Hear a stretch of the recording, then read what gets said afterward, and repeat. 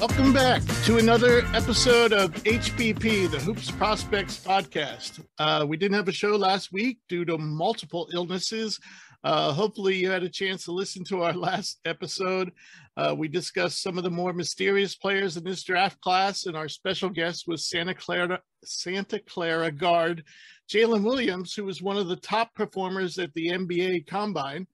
If you haven't checked out that episode already, please be sure to do so on hppod.buzzsprout.com or any of the major podcast outlets, including Apple and Spotify.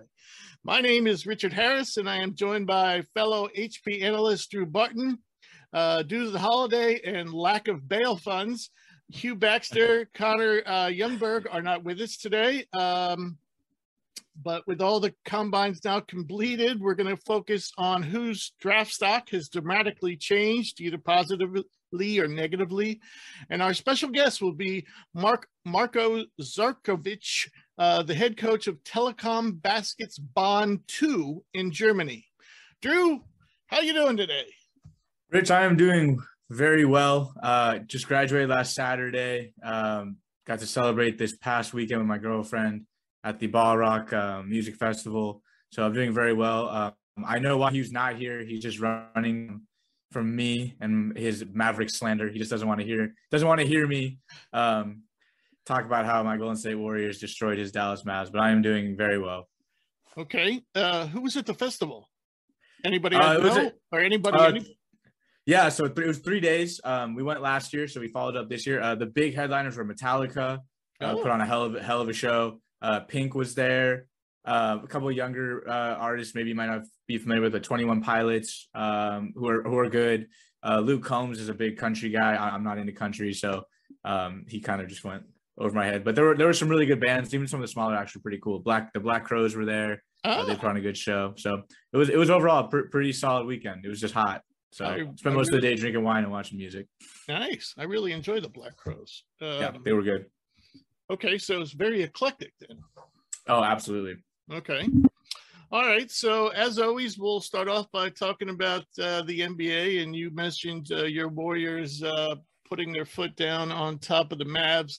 What are your thoughts about what transpired throughout, the conference finals?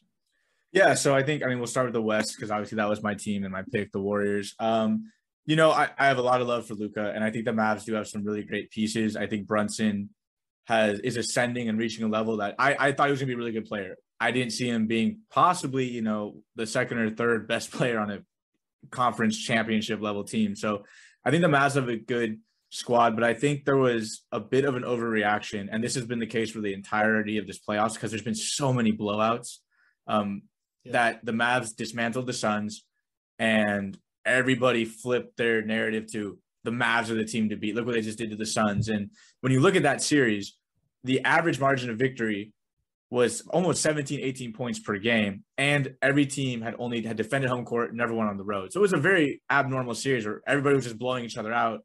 It's, one game that just went really wild, in my opinion. And so I think the Warriors personally just were the better team. I didn't really understand the hatred that guys like Wiggins were getting in terms of like, oh, he can't do anything with Luka. Yeah, nobody can, but Wiggins isn't a complete scrub. He was the number one overall pick for some reason. I just think Hugh had mentioned that he wanted to see guys like Wiggins, step up in a big playoff game. And my counterpoint was, well, I want to see Dorian Finney-Smith step up in a big playoff game and Reggie Bullock. The Warriors have been there, and I'll trust my core of Steph, Clay, Draymond over Luka. And at the end of the day, the Mavs play relative small ball where everyone's roughly the same height, switches everything, spreads the court and shoots. The team that, invented that, made that popular was the Warriors with a relatively similar core. So I'm not too shocked that series went the way it did. I said Warriors in 6, Warriors in 5, just helped lower my blood pressure a little bit, made me stress a little bit less. Right. And the rest of us went with Dallas, but I admitted that I was only doing that just because I wanted to see, some new blood in the finals. Absolutely. I actually thought the Warriors would win it. But, one thing that surprised me was, well, actually two things. Looney stepping up. Absolutely. And Jason Kidd not countering that. Anything. Nothing. He did the Nothing same thing every game. Yep.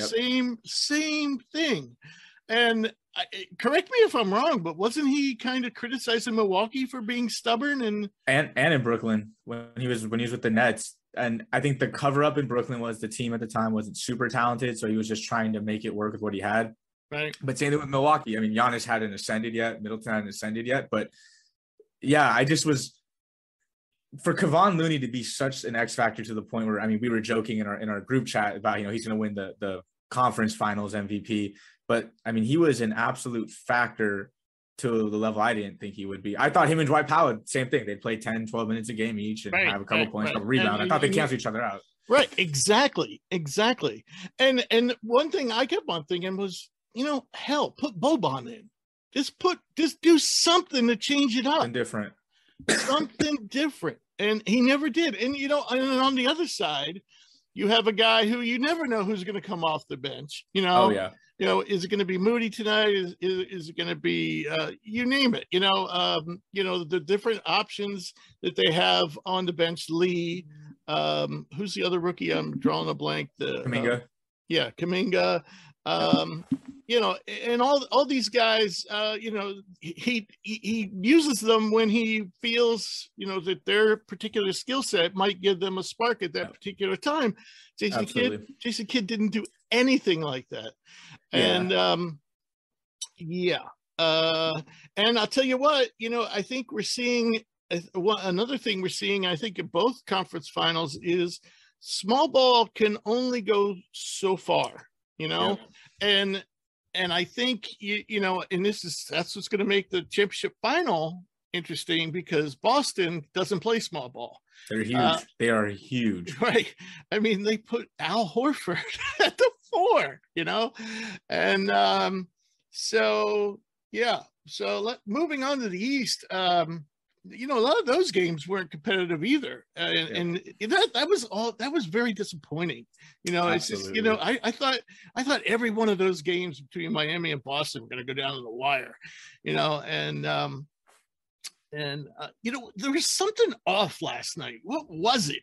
Was it too many fouls? Was it too physical? I mean, there's just something that didn't. Yeah, I don't know. I was going to say the same thing. It's just, I was following the game because I was coming back from this festival or we were getting ready to leave. And so I was following the game, and I believe the final score was 196. Yeah. And at first, as I was looking, I was like, oh, okay. These are two kind of gritty teams. They pride themselves on defense. But then just kind of looking, other than Jimmy Butler, I don't think anyone really dominated no one did anything for the Heat other than him. Bam played pretty well, actually. I don't know. It just felt that the entire series, I thought it'd be nitty and gritty down to the wire. And instead it was just gritty, but neither team really was able to do anything. Like you said, Rich, you hit it out. Nothing was close. I mean, last night was probably the best game in the series. Maybe game 1 when the Heat came back, because everything else was 10, 12, 15 point leads the whole way through. And, the Heat were horrible. It was just Jimmy Butler's going to score 40 or we're going to lose. Right. And then Boston, statistically, you look, they played well in terms of points, rebounds, and assists, but then you look at field goal percentages, turnovers. I mean, there were games where I was like, Jalen Brown was an NBA All-Star a year ago and is going to be a huge piece in their title run and has been. And he looked like he couldn't even dribble the basketball sometimes. Tatum too. Yeah, and I'm like, Tatum was a turnover machine. So it was just really disappointing. And to be honest, this is why, if we talk predictions, I still give it to the Warriors, because the Warriors are going to have a game in every series where Steph is awful. They turn the ball over. Clay can't do anything. Draymond gets thrown out, and you're going to beat them by 20. It's literally happened if you look at every series, with the exception of against the Nuggets, because they were so much better. They had a game where they got embarrassed, whether it was on the road or at home, but they still won the series. And it's because I think there is something to be said about championship DNA. It's a bit cliched, but if Boston thinks that they're going to be able to run around, turn the ball over, be loose with the handle, Steph Curry, Klay Thompson, these guys can get hot and bury you by 30 in your gym, at their gym. It doesn't matter. I don't think, I think the Heat didn't have that ability. Like, the Heat can turn you over, and then it's just Kyle Lowry, who then can't even get up and down the court I don't know. It was a disappointing series. It really bothered me. And of course, injuries mucked it all up too. Oh, I know. I mean, at on one both point, sides. Yeah. I don't think Robert Williams last night was healthy at all. He didn't do much at all. Oh, if that was a game 6, he wouldn't have played.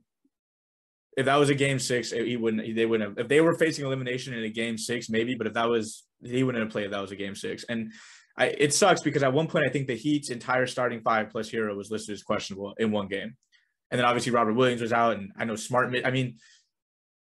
I know health matters, but I think the nice thing about that series is I do feel that it showed that there are teams out there and players out there that kind of have that old school mentality in them that will kind of grit it out. We live in the era of, got to rest, and got to, what is it? Load management. It's like, there is no load management because if I lose, all I'm going to be doing for the next 6 months is load managing. So maybe I should get out there. So, I think it's going to be a fun series.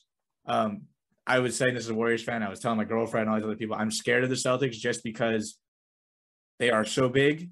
And even though the Grizzlies were the best rebounding team in the league, I felt that was more of just kind of the regular season thing, like size in the playoffs. The Celtics are legitimately huge, 1 through 5, and then onto the bench. Right. So, and I think small ball, the evolution of that too. I think you said small ball has its limits. It's because when small ball first started, it was guards generating all the offense. Now you have guys, the next evolution is now small ball is a 6'10 guy, 6'9 guy like Tatum putting the ball on the deck and shooting a fall-away 3. So it's still small ball. It's not really small ball anymore. It's more skilled ball. Right. And the Warriors don't have a guy like that. Their most skilled players are all 6'3", 6'4". Yeah, Wiggins. He's 6'7", but he's a little bit light though. Like he's a little bit slight. Right. I feel like in terms of the weight, like, I could see a guy like Tatum, Horford, those guys could be trouble for him in terms of, if he has to play a small ball 4, I think Al Horford has definitely got him by a few pounds. Yeah. So, we'll see. I think it'll be a good series though. I'm taking the Warriors in 6. I'll stick with that projection. We should have got the gangs, the rest of the gangs picks, but they're all going to say Celtics. He was going to say Celtics in 2. Despite me. He will tell me Celtics in 2 just despite me. Hugh, I love you, but just so you know, Mavs in 9, baby. I'll take Boston in 7. And this one, unlike when I went with Dallas, this one I feel like I really do think it's pretty much a toss-up. Though I was, Boston's turnovers, Boston's silly fouls, and I think a lot of it, a lot of those turnovers are a result of playing too much ISO ball. Absolutely. And not moving the ball enough. Marcus Smart kills me sometimes. He does too, right? He kills me sometimes. Miami let him shoot. Yeah, they let him shoot. Yeah. And sometimes he came through, and a lot of times he didn't. Yeah. So I assume Golden State's going to let him shoot too. That's my my final point on the Warriors, why they're so hard to pick against, is because just as they'll have a letdown game, I'm pretty confident that the Warriors are the type of team that you can pencil in 1 or 2 victories in almost any series just because of the shooting and the veteran. Right. So you're looking at this series, and I don't know your opinion. I go back and forth with a lot of people on this, that in most series, I think the Warriors will win 2 games in any series against any opponent in the NBA this year. They can win one at home, they can win on your place, and that makes them so difficult because you, for the most part, I think have to know that, okay, this series is probably going 6 minimum. Even if we get them down, it might go 6 just because of their ability. So that's why I picked the Warriors, because I don't see a world where for 4 games they aren't able to score 135 and beat you. Well, I guess where I'm going with this is I go back to the previous series, and I'm saying what would have happened if Dallas would have actually been able to get some rebounds. Yeah. Oh, yeah. That's fair. And so I'm thinking, Boston's shouldn't have that issue. And so that's where I think it makes it interesting. So I'll go with Boston. I'll take them in 7. And I'll go on record saying I'm not doing that just because I'm rooting for someone new to win it. No, I actually think they have a legitimate shot. Absolutely. If I had to bet, if I had to bet my house on it, I'd probably take Golden State. But it wouldn't be an easy decision. Yeah, I think I say 6, but if this goes 7 games and Boston wins on a final shot kind of situation, I wouldn't be shocked. They have the talent. It's just they have a young, first-year head coach, and I love Udoka as a head coach. He has turned that team around from where they were at the halfway point in the season, where they were talking about trading away Smart and getting not signing Jalen to like being in the finals. And I believe they are the betting favorite. I could be wrong. It's close. Are they? I think they might be the betting favorite. I could be wrong, but I'm pretty sure I was reading something on Twitter. So it's that close. Okay. It's close though. So good. I think it'll be a good series. And I do like Boston. Jason Tatum is probably my favorite player to ever come out of Duke, at least in my era of basketball. Like I've always liked his game. I like Udoka. I'm really happy for guys like Al Horford who have just been such great competitors. Yeah. And I believe, guys like I'm not the type of person who thinks like with Chris Paul, like, oh, he deserves a ring. I think you deserve a ring. You need to go win the ring. I can't just say that. Right. But he's the type of guy that like seeing Al Horford win a ring, I wouldn't have an issue with that. I could get behind that. But with that being said, I want to go to a parade. It's been nice in the Bay Area, so I want to go to a parade. All righty. So should we move on to talk about the combines and who's rising and falling? I don't know. I guess what we did here is we kind of compiled a rather comprehensive list of people who we think improved their stock and people who didn't, went the opposite direction. First guy on our list is Jake LaRavia. Now, Jake didn't play, but one of the funny things about LaRavia is there was like his age, depending on what website you went to, he was anywhere from 23 to 21, but he was never 20. And I don't know who finally got it right.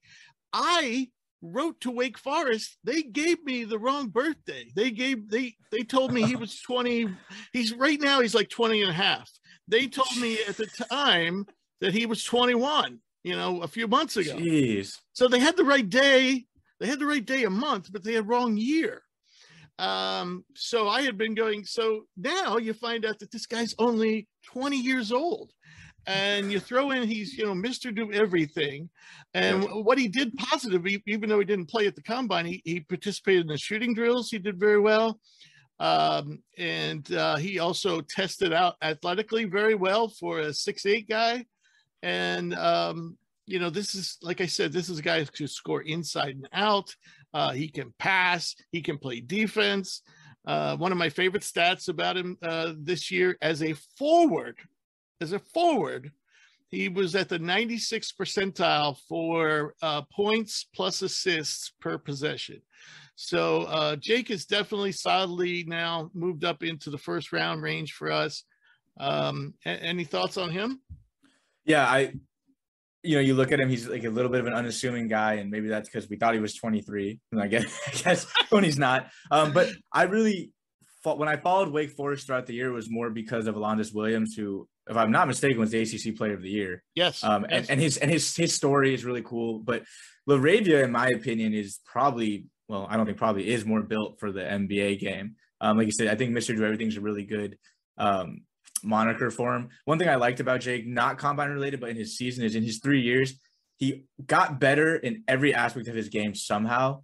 And that to me kind of speaks volumes. As he was taking on more responsibility, he was rising to that. Shooting percentage got better. 3-point percentage got markedly better. I love the passing. He did have his turnovers were relatively high for a forward, but he was also doing more playmaking than I think you would expect from a 6'8" forward. So him not playing, I think, is totally fine because he has 3 years of tape, and those 3 years of tape show a player who's gotten better. And I like LaRavia. I think he's one of those guys that I wouldn't be shocked if he falls into the early second round, and the team's going to be very thrilled if they get him. But I could totally see him being. I think he's looking now early 20s. That's where I would put him. I would put him at lowest maybe 25, like 25 to 20 range. Right, is where I would look at him. But I think again he's just kind of an unassuming player who doesn't do anything so well and isn't such a freakish athlete that he stands out. If he fell, I wouldn't be shocked. But I like LaRavia. I think he's one of those guys that's like, this is a guy that can play in the NBA for 10 years and be a solid contributor wherever he ends up at. Yeah, most definitely. All right. So what do you think about the next guy on our list? Christian Braun. I always want to say Braun. Yeah, I always say Braun. But it's Brown, at least the way he wants to pronounce it. What'd you think about him? Now, he participated in everything. Yeah, I was disappointed in his shooting a little bit. I know I see that you have it. I was a little bit I expected him to be sharper with his shooting. With that being said, I'm going to take, years of college tape and stats and a season worth of stats to back up the shooting eye test more so than, in a small setting. He's somebody that I didn't think a lot about. When you think Kansas, Ochai was kind of the big name. He's the guy that everyone talked about, as a first teamer, but I really like Christian. I think he's going to be a guy that is going to come in this league and does everything that you want out of a modern NBA kind of forward. Can shoot. He's much better. I don't know if he's a great ball handler, but as a pick and roll ball handler and making the right kind of read, I think he can do that at a high level. So I'm a fan of Christian. I actually like him a little bit more than LaRavia, and that's probably just because I saw him more. So my bias then towards the guy who I saw play more. But disappointed in his shooting, but not going to panic just because I think this is a guy who was a little bit off, and I'll take game film. And he was in the high 30s, was he 40% from three? 38 for his career. I don't know what he was for this year. Yeah, for his career, he's been 38%. Yeah, so I'm gonna roll with that. I will say when you watch him shoot, he seems to have a little bit of a hitch, and I'd have to slow it down to figure out exactly what's going on. But it's not the prettiest shot for sure.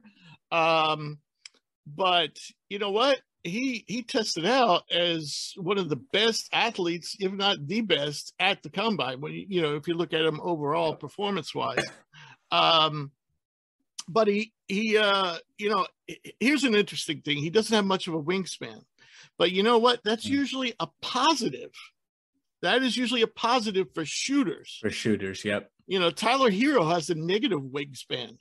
Mm-hmm. The differential.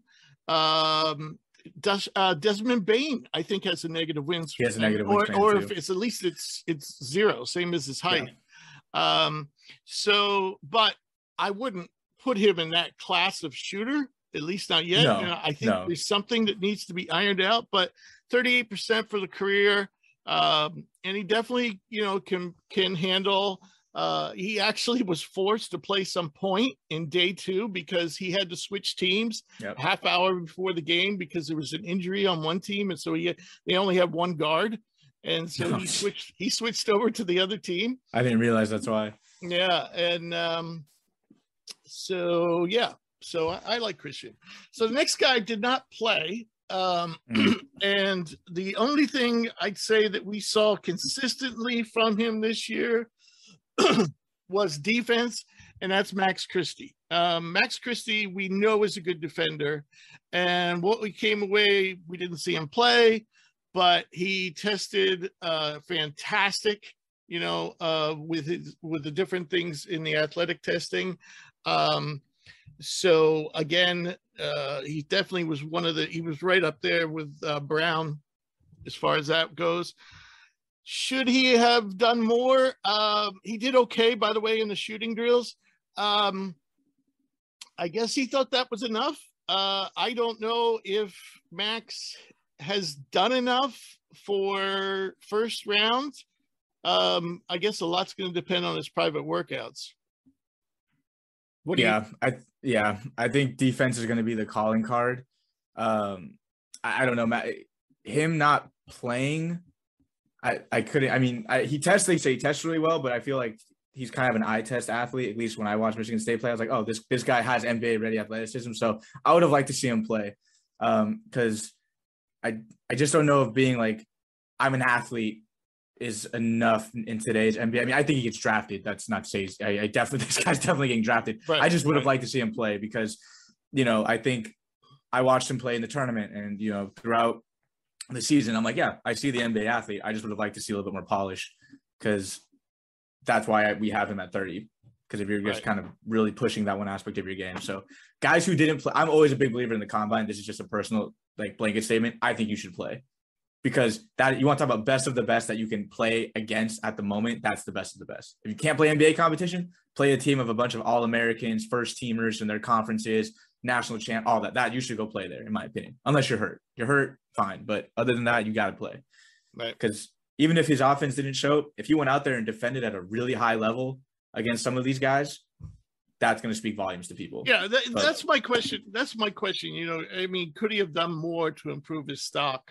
And I think he could have. You know, I still think there are significant question marks about his offense. And but we'll see. So one guy, the next guy on our list, Terquavion Smith from NC State, another freshman. What do you think of him? I watched him in the games, so I didn't get a chance to see any of his drills. I know Richie mentioned that he had a pretty solid combine in terms of testing for all of his athletic measurables. In the games, I really wasn't impressed at all. He didn't really do anything to me that stood out. I'm looking at the stats we have. I mean, 35% from the field, 30% from three. I don't know. I wasn't really sold on him. I know some of the NC State guys. I think it's him and Seabron. I've heard people talking about quite a bit. My feel for him was he just did not look as good as a lot of the other players out there. Like, I just wasn't. He didn't play a lot. I know he didn't play a lot. He only played one game. He only played one game.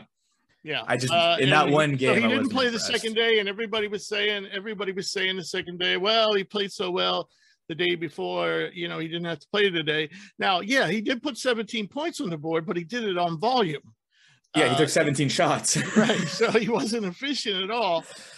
He tested out to be one of the best athletes, you know, again, another one of these, you know, top athletes at the combine. And he's definitely got the speed and everything else to go with it. He's very light, though. He doesn't even weigh 170 pounds. So he's a solid shooter, and he proved that. I think he shot 36% during the season. He did okay at the shooting drills at the combine. I'm not worried about his shooting, but what I'm worried about is him, you know, being able to do anything other than shoot, you know, take it to the basket and so forth. So I definitely think just his testing and the fact that he showed that he could shoot. Well, I guess we already knew that, but you know, he definitely could put points up. And he's not shy about it. But you know, he like, we're going to say this often today, you know, inefficient. And that's, you know, a lot of these freshmen were. But I think that, you know, what separates, you know, Smith is the fact that he tested so well. And so we know he has an NBA athleticism.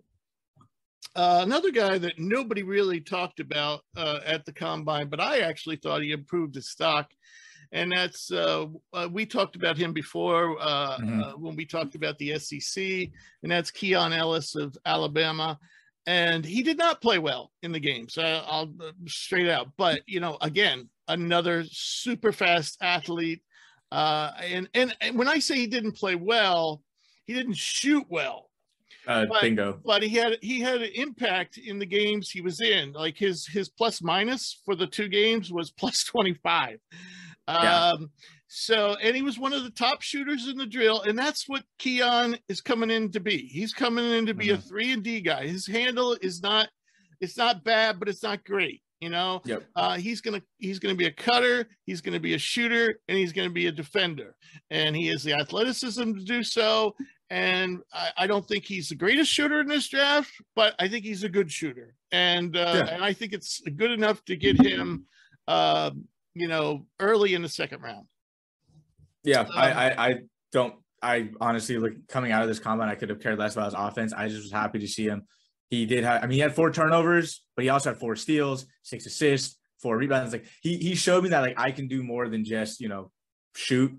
And it's hard. And this is something that, you know, we talked about this prior, some other guys, like, this is also a difficult setting because it is a showcase. And so you're dealing with, I got to get mine mentality. You look at some players who jacked up 17 shots to score 17 points, thinking, hey, I got to do mine. So I was just happy to see him impact the game outside of shooting. I would have liked to see him shoot better, obviously. I mean, nine points across the games isn't really great, but he was able to do more than just score, which, you know, I think for a guy that we have at 39, that's something that can help out your stock. Right. I was talking to Baylor Shireman after the G League Elite Camp, and he was telling me, actually, it was why he was still there. So it was in between day 1 and day 2 there. And he didn't play well the first day. And I could tell when I interviewed him officially, this was after the official interview, right. I could tell that he was upset. You know, I just know him enough to know that he was upset. So we talked later, and he was like, yeah, I'm just not used to this. You know, people just aren't playing the right way. And I don't know when to get mine, and I don't know when to, you know, play the right way. And, but he told me, he said, but I think I know what I'm going to do tomorrow. And he played better. So, eventually Baylor pulled out, but, yeah, it's a learning experience for some guys. Absolutely. So speaking of guests and people we know, our guest last week, Jalen Williams, you could make the argument that he was the most impressive performer at the Combine. He tested very well.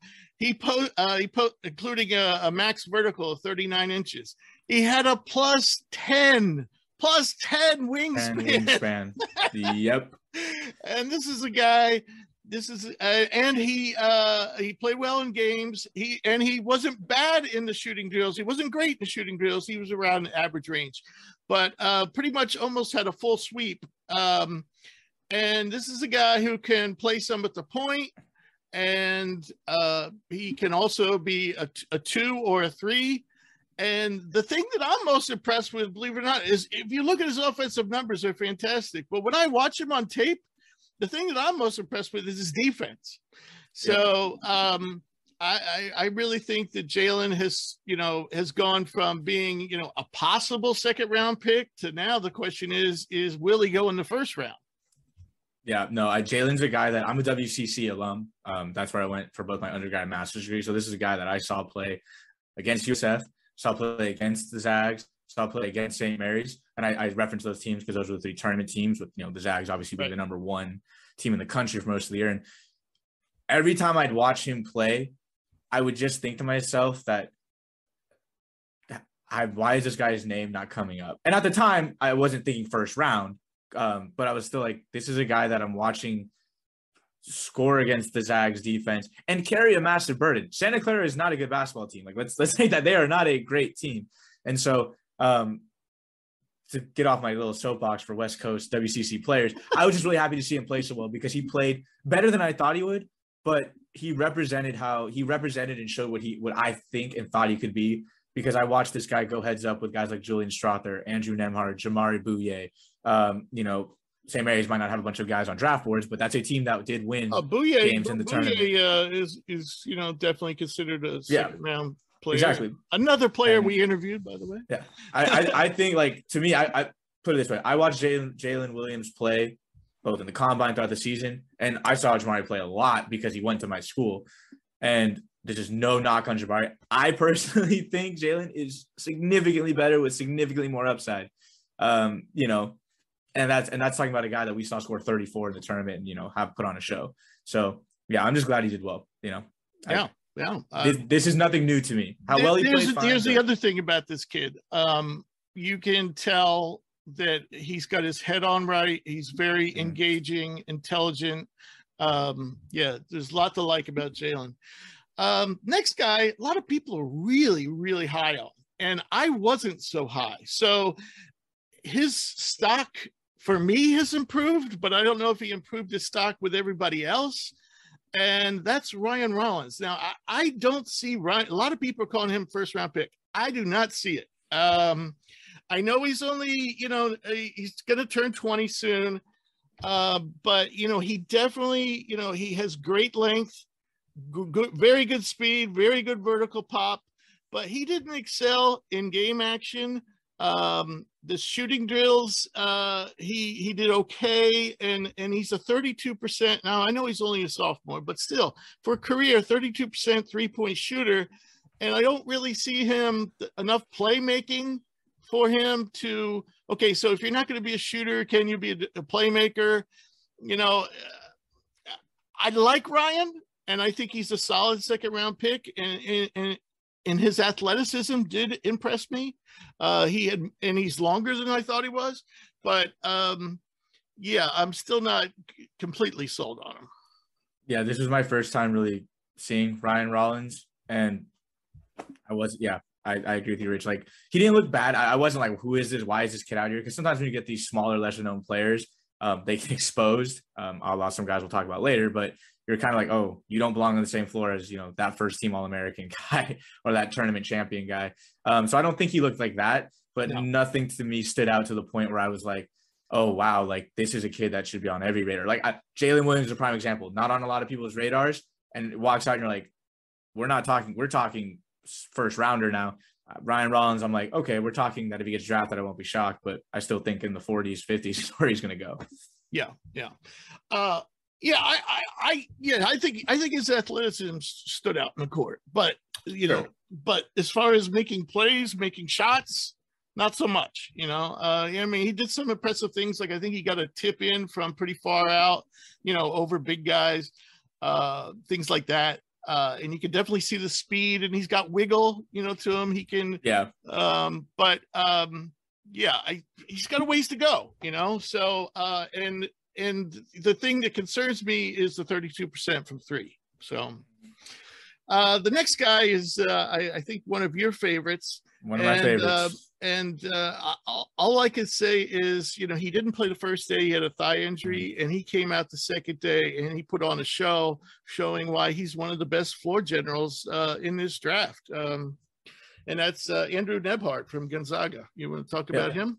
I think testing-wise, first and foremost, one of the things about Nembhard that goes super underrated is how well-conditioned of an athlete this kid is. We're talking about a guy that was playing in big games 40 minutes a game. And pushing tempo constantly, right? And some of that can be during the WCC. They rest a bit because they're not playing the highest level. But in the tournament, I think he played 38 minutes per game against the high level competition. So I'm not shocked that he tested well, because I think this is a guy who knows what it takes to condition himself. I think he's dedicated his work ethic to being in shape to play basketball.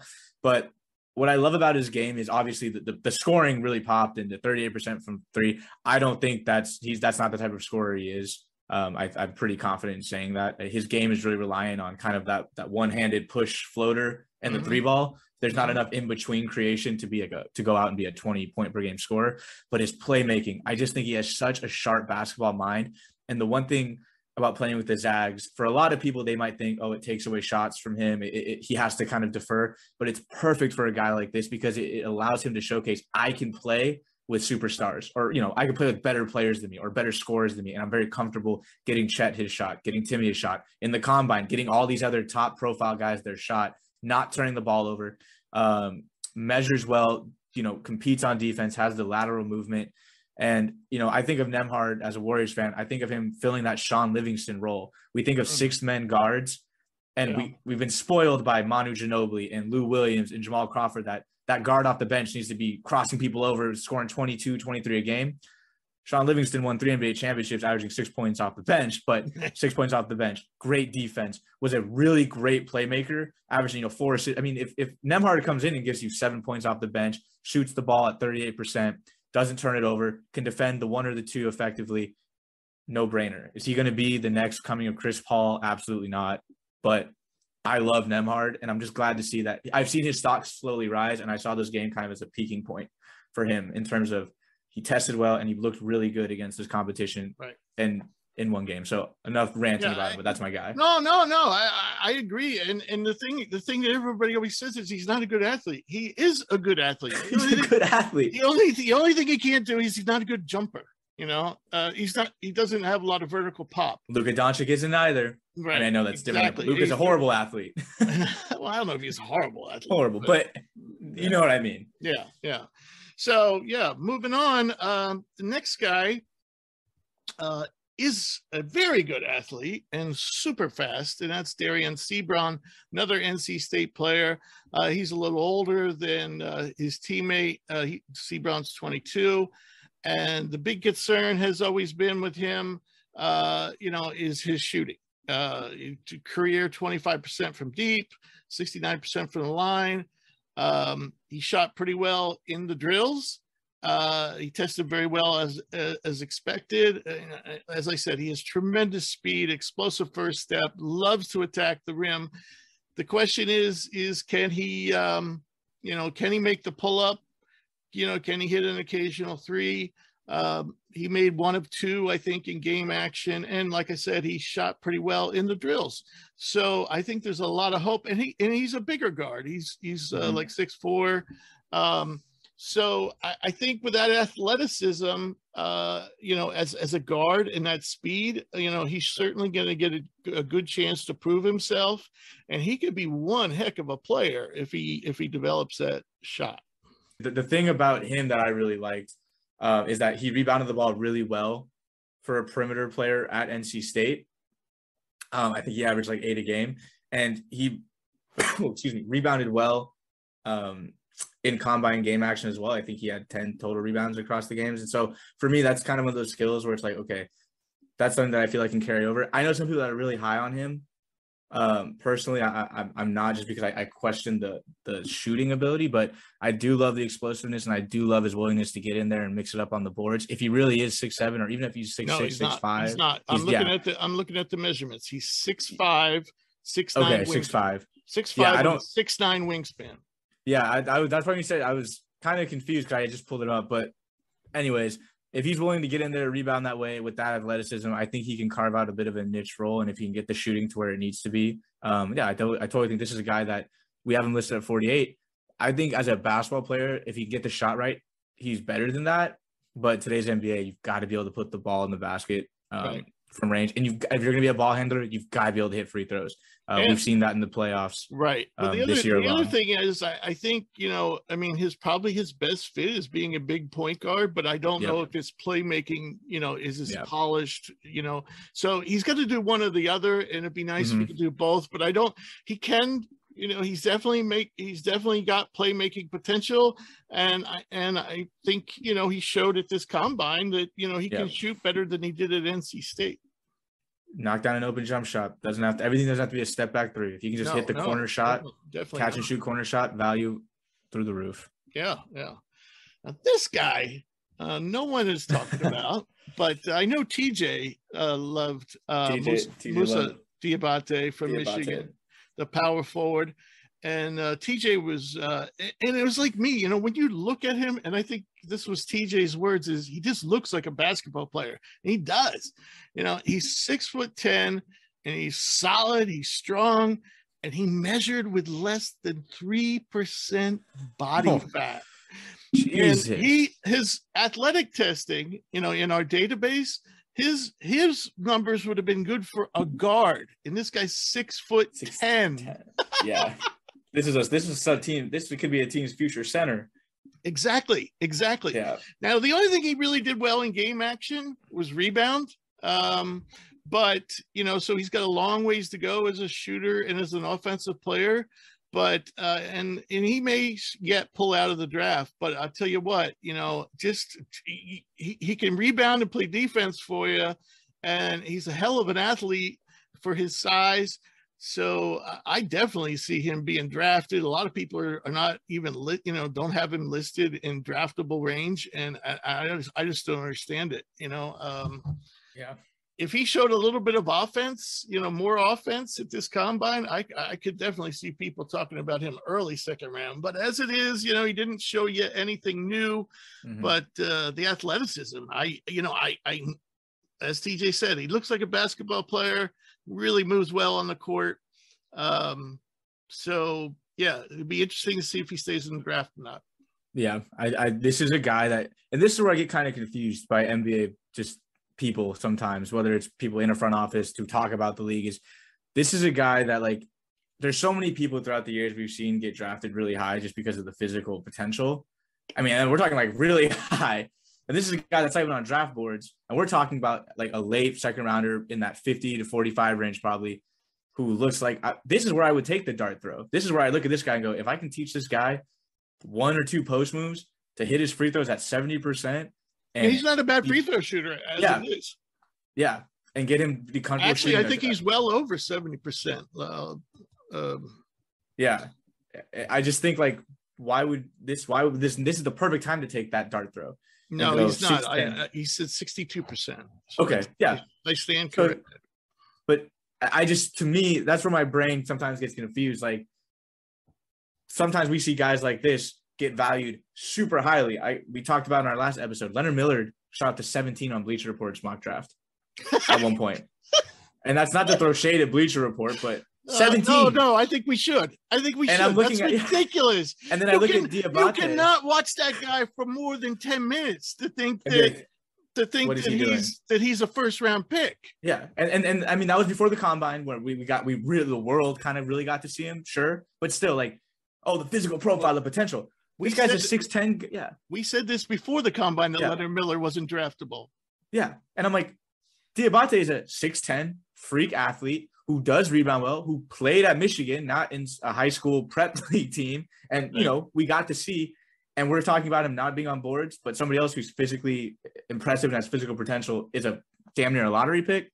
Just confuses me. I don't know enough about I know TJ was the Diabate guy, but I just watching, I'm like, yeah, if this guy can figure out one or two post moves and get comfortable with a mid-range jump shot and a free throw, this guy's going to make it in the NBA to some degree. No doubt. I think the Mavs needed a player like him, against the Warriors. Against the Warriors, They got destroyed by Kevon They don't Looney. need the offense. They just need somebody to grab boards and block shots. Somebody to cancel out Looney, Absolutely. Right. All right. So the next guy is somebody I've been slowly warming up to, and now I feel he's definitely going to be drafted, and that's Michael Foster. Michael, kind of looks on the heavy side, but, he actually didn't at the combine. I think he may have dropped some weight. And he's 6'8", 240 pounds. He didn't do anything exceptional at the combine except for the shooting drills. He shot well at the shooting drills. And the two things we've been saying about Michael that we're concerned about is his shooting. He made like 30% from deep with the G League Ignite. And his form is off, but I think he's improved that form from watching him at the combine. He still takes it a little too far back. But like I said, he shot very well at the drills. He tested well for somebody at 240 pounds, and his body fat wasn't bad. So that means he's got a lot of that 240 pounds is muscle. And he really moves well for his size. And so, yeah, Michael's somebody I think, again, a lot of people are saying not going to be drafted. He's going to be drafted. Mark it down. Yeah, he played, if I recall, he played really well in the games. Maybe not so much scoring-wise, but I think he had like five or six blocks. Yeah, like he impacted the game. Now, I'm not saying at 6'8", he's going to come lead the league in blocks in the NBA, but he was blocking shots. He was pretty active on the boards. I think he had 10 or 12 across the games he played in. He looked like he belonged out there. Yeah. When we did our last episode on some of the lesser known prospects, obviously Dyson Daniels was the G League guy that I was really keyed in on. And I mean, we're projecting him pretty high, but yeah, Foster definitely like kind of surprised me because I didn't really pay much attention to him at all when I was watching Dyson Daniels play. But watching him here, I saw a player that I don't think will ever be outstanding, but definitely could fit in the NBA. And, the 6 blocks are what really kind of jump-started, this guy's he's a better athlete than I kind of thought he was. And, his scoring could come, but I think he still shot the ball pretty well in the games, if I remember correctly. He also plays with effort. And you don't necessarily always see that out of guys coming out of the Ignite, Yeah, I mean, he shot 40% from 3 in the games. I mean, obviously small volume, but, I saw a player that I definitely could see a little bit of 3-and-D in him. And like you said, he plays hard, and that's going to carry him. In these second-round guys, sometimes that's the deciding factor is who wants it more. And as cheesy as that sounds. Right.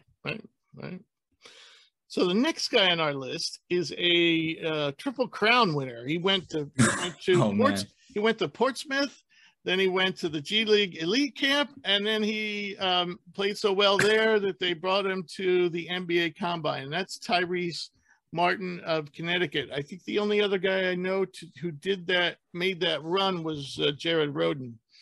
So he played a ton of minutes between the two combines. He's a glue guy. He's a 3-and-D guy.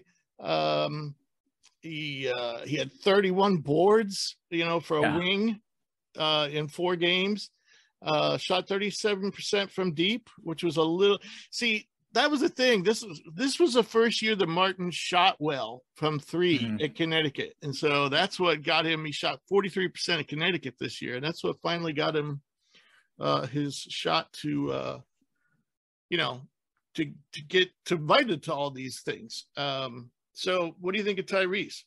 Yeah, this is a guy I didn't know too much about. Again, coming in UConn, I picked him to win a game in the tournament for what that's worth. I didn't know too much, but I just felt that when I looked into him and saw how much he was playing in terms of all these combine games, that's why I did a little bit of a deeper dive. And I think the ideal 3-and-D glue guy, I think, is the perfect fit for him. The shooting has to hold up, and I think it will. To shoot that well in the college season, and then to come to a setting like this, a couple months removed from college basketball, and still shoot well against high competition in that setting, I think speaks volumes. And I think for me, I was like, well, let's see how he tests, because I didn't know anything about him in terms of, he never popped to me enough to be an athlete. The fact that he tested well, I think, helps him out. I think this is a guy that's going to find his way into the league, and he's going to learn how to shoot, and he's going to hustle, and he's going to play hard. And I mean, hell, I'm complaining about one weekend at a music festival. This guy played at 3 high-level combines, and I'm like coming home and tired, sleeping in. And this guy's out here playing basketball nonstop. Probably hasn't stopped playing since they got bounced in the tournament. So, no, I like that mindset. Again, we joke, but I think there's something to be said about a guy having the self-awareness to realize where he stands in terms of this drafting process and going, I am going to play my ass off whenever, wherever, against whoever, and to show up. And so I think that kind of speaks to the mental makeup. Maybe I'm getting too much on like an old school, my dad would be proud of me soapbox over here. But I think that has to mean something, that this guy played at all these situations, continuously earned his ticket, and never once backed down, and then played well. Like, he could have easily gotten there, played bad, and like, well, I've been playing so much, I'm tired. No, he went out there and had 31 rebounds, shot the ball well. I like that. I can get down with a guy who plays like that. That means something to me. No, he's definitely the type of guy that they're looking for in the second round. Somebody who's not going to demand the ball. Somebody's going to just do, whatever you ask, and that's Tyrese Martin. So another big winner and a surprise was Aminu Mohammed. First of all, he tested out average athletically, but he's a big guard. He's 6'4", 213. And he's muscular, and he's got a +7 wingspan. So all that is plus. He shot very well in the drills. And I thought he played well in the games, especially day 2. He likes to play inside the arc. And, he likes to drive the ball. He likes to, maybe do some mid-range post-up type of stuff. But, he wasn't efficient at Georgetown. But the one thing he did do well this season, and this really bodes well for him, he was 80th percentile as a catch-and-shoot jump shooter. So even if you don't think he's going to be the type of guy that you want the ball in his hands and have him attack the rim, all in all, with that size, again, he shot around 30% from 3 freshman season. He's a little older for a freshman. He's like 20 and a half. But, the fact that he shot well from the catch and shoot, and he definitely showed at the combine that he can make plays off the dribble, and he was very aggressive attacking the rim. And so much so that he got fouled 14 times in 49 minutes. So, and he made 11 of those shots. That's 79%. So, yeah, he'll definitely, is going to draw fouls. He's got good size. I really think he's improved his stock from being one of those guys that I would say I would have recommended going back to school. And I probably still would, but I now think he's in serious contention for a second-round pick. Right. So he's on the radar now. That's good to hear. Yeah. That's the fun thing about the combine, is kind of realizing there's a lot more players out there than the Chet Holmgrens and the Jabaris of the world. Because this is a guy I didn't really know anything about. So no, he was a highly talented freshman. Yeah. He was like a 5-star guy. So he's just been I guess because he went to Georgetown, even though he was a 5-star, people haven't been paying attention. Yeah, lost in the fold. Yeah. And he took care of that, I think, in day 2 at the combine. Say, hey, look at me. Yeah. So next guy is somebody who definitely has had plenty of exposure, the leading scorer in the SEC, the son of a NBA great, and that's Scotty Pippen Jr. Scotty's a bucket getter. The big thing with him, actually there were 2 big things, I think, coming into the season was his shooting And he still, again, didn't shoot a great percentage from three. He's a 34% career shooter at Vandy. But the other thing was last year when he came to the combines, he didn't test well. He didn't test well for a little guy. This year he did. And so that just shows you, either, you get a year older, you get stronger, you practice these things a little more, and you can come to the combine and you can do these drills a lot better. And that's what Scotty did. And so you have thoughts on Scottie Pippen? Yeah, so he played exactly how I thought he would, not in a bad way. Just he passed. He was a playmaker. I think he had 9 assists across his games. Defended well. Didn't shoot great from anywhere on the field, really. I mean, like you said, he still averaged 16 points a game, which is great, but not the most efficient. So he played how I thought he would. My big question mark was just, is he going to test better? And he did. So I think he improved his stock solely from. He met the expectations that he played very similar to his statistics in college, like how he played per game basis there, scored a little bit less, but it was relatively sharp there and tested better. So he couldn't really do anything but help his stock with that kind of a performance, because I think it was already somewhat low because of the efficiency concerns and the bad testing. And I think people was like, okay, he's a little bit older. Maybe he just took it more seriously. Maybe he showed up last year and just kind of thought, oh, okay, I'm, whatever. I'll figure it out. Took it seriously, showed up in shape, tested well. And then I think he played how I've seen him play. So I wasn't overly impressed, but it's good to see that he wasn't, he wasn't underperforming in the drills like he did last year. Right. The one thing I love about Scotty is, he's very shifty. And part of that is he's quick and fast, but the other part of it is he's just very creative with changing speeds, crossing over, and things of that nature. And so that's what makes him a bucket getter. But in what I thought that he made a focus of at the combine was playing defense and passing. And, absolutely. And I think he achieved his goals for the most part. But what I will say is, in the first half of both games he played, he was like the best player on the court, or at least one of them. And then in the second half of both games, he kind of disappeared. So I don't know what that's about. And so overall, I'd say his performance on the court, just like you said, he was kind of inefficient, but he did other things, 4 steals and 1 block, plus the 9 assists. But again, this is, can Scotty hit the shot? We know he can hit the pull-up, So I guess the question is, can he hit it from deep? But I think Scotty has definitely improved his stock and put himself, in position to possibly be a second-round pick. Other guys that we talked about when we were talking about the G League Elite Camp, I think that have improved their stock, and we'll just list these. And if you have any comments, you can let me know. Jalen Wilson, all these guys I would consider second round, like Scottie Pippen, second round possibilities. Jalen Wilson, Marcus Sasser, Quentin Jackson, Jared Rhoden, and Bryson Williams of Texas Tech. I think all of them, they performed well at combines, be it the G League Elite Camp or the combine and or both. And I think they've definitely improved their stock. Any comments on any of those guys?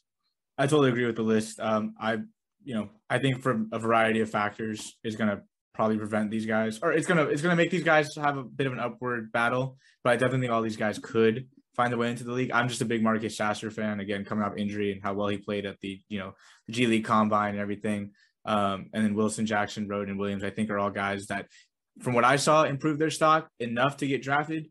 Maybe not, but I think these are guys we're going to see in Summer League. These are undrafted. These are definitely guys teams will probably be happy if they don't get drafted. So then they can look at an undrafted situation, because all these guys, I think, can play basketball well enough to find their way into the NBA. Yeah. And the one thing about Sasser, the one thing that didn't go well for him was the testing, but he was just declared, at the beginning of May, he's just cleared to play, so we have no idea. I mean, he played a lot of minutes at G League Elite Camp, and, and he played well on the court. He rebounded, he made threes, he passed the ball. I mean, he really showed that he could be a playmaker. So the only thing to me, the only, red flag is the testing, but I got to put an asterisk by that because I don't know if Marcus Sasser is completely up to speed. I would be shocked if you hooked him up to a lie detector and said, "Are you 100%? Do you have no pain?" There's no way he says, "Oh, I'm 100%. I'm playing at I'm physically at my full capacity." Well, even if he's pain free, he still might not be in tip-top shape. Exactly. I mean, the last high level basketball he was playing was end of December, and to go from that to play at the beginning of May, beginning of March or May. Sorry, May. Yeah. So yeah, I think he's going to surprise some people, and I wouldn't be surprised if maybe he snuck up a little bit more, just because people I think know what he can do. But obviously injury concerns, and he didn't play a lot. He hasn't played a lot recently. Might drop him, but I think he's actually a really good player. I really like Marcus Sasser. A lot of people are also down on him because he's only like 6'2", but he had like a +6 wingspan. So that makes up for a lot of evils. All right, so now looking at the downside crew, a lot of these guys, you're gonna hear it over and over and over again as we go through this list. They didn't participate on one level or another. But the first one didn't participate in anything except for getting measured as Shaedon Sharpe. He measured with a nice wingspan, but he didn't do any shooting drills, didn't play in the games. Didn't do the athletic testing. So now for me, for a mystery prospect like this, and here's the other thing. So to my knowledge so far is, any of his workouts have just been one-on-one workouts. And I don't know if you saw the thing that ESPN was raving about. Look at this guy who can dunk the ball when he's unguarded. Hell, there was a time in my life I could dunk the ball when I was unguarded. I'm serious. I mean, they're saying, look at this fantastic pro day workout from Shaedon Sharpe. And look, nobody's guarding him. Or you have coaches you have like 90-year-old men that are defending him, and it's like, I can score against that.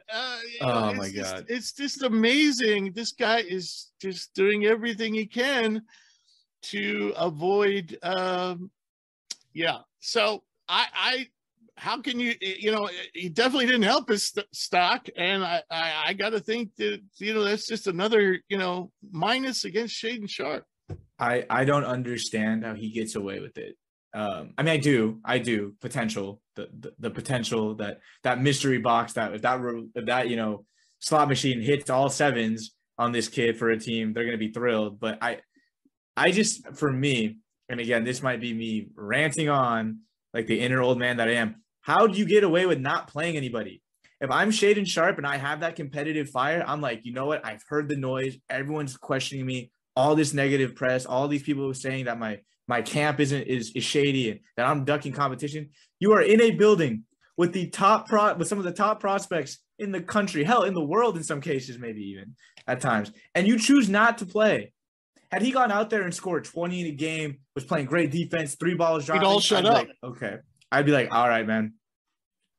Zip. And yet then we have, but on the flip side, instead, he doesn't really do anything. And we have guys like a Tyrese Martin, who nobody really talks about, who a combine warrior playing well. And I mean, I just don't get it, and I will never accept it. And for me, I would not touch Shaedon Sharpe. And I'd rather be the GM in 10 years who goes, man, I missed out, than the GM that has him and is like, oh my God, it's Anthony Bennett. But I don't know. That's just me.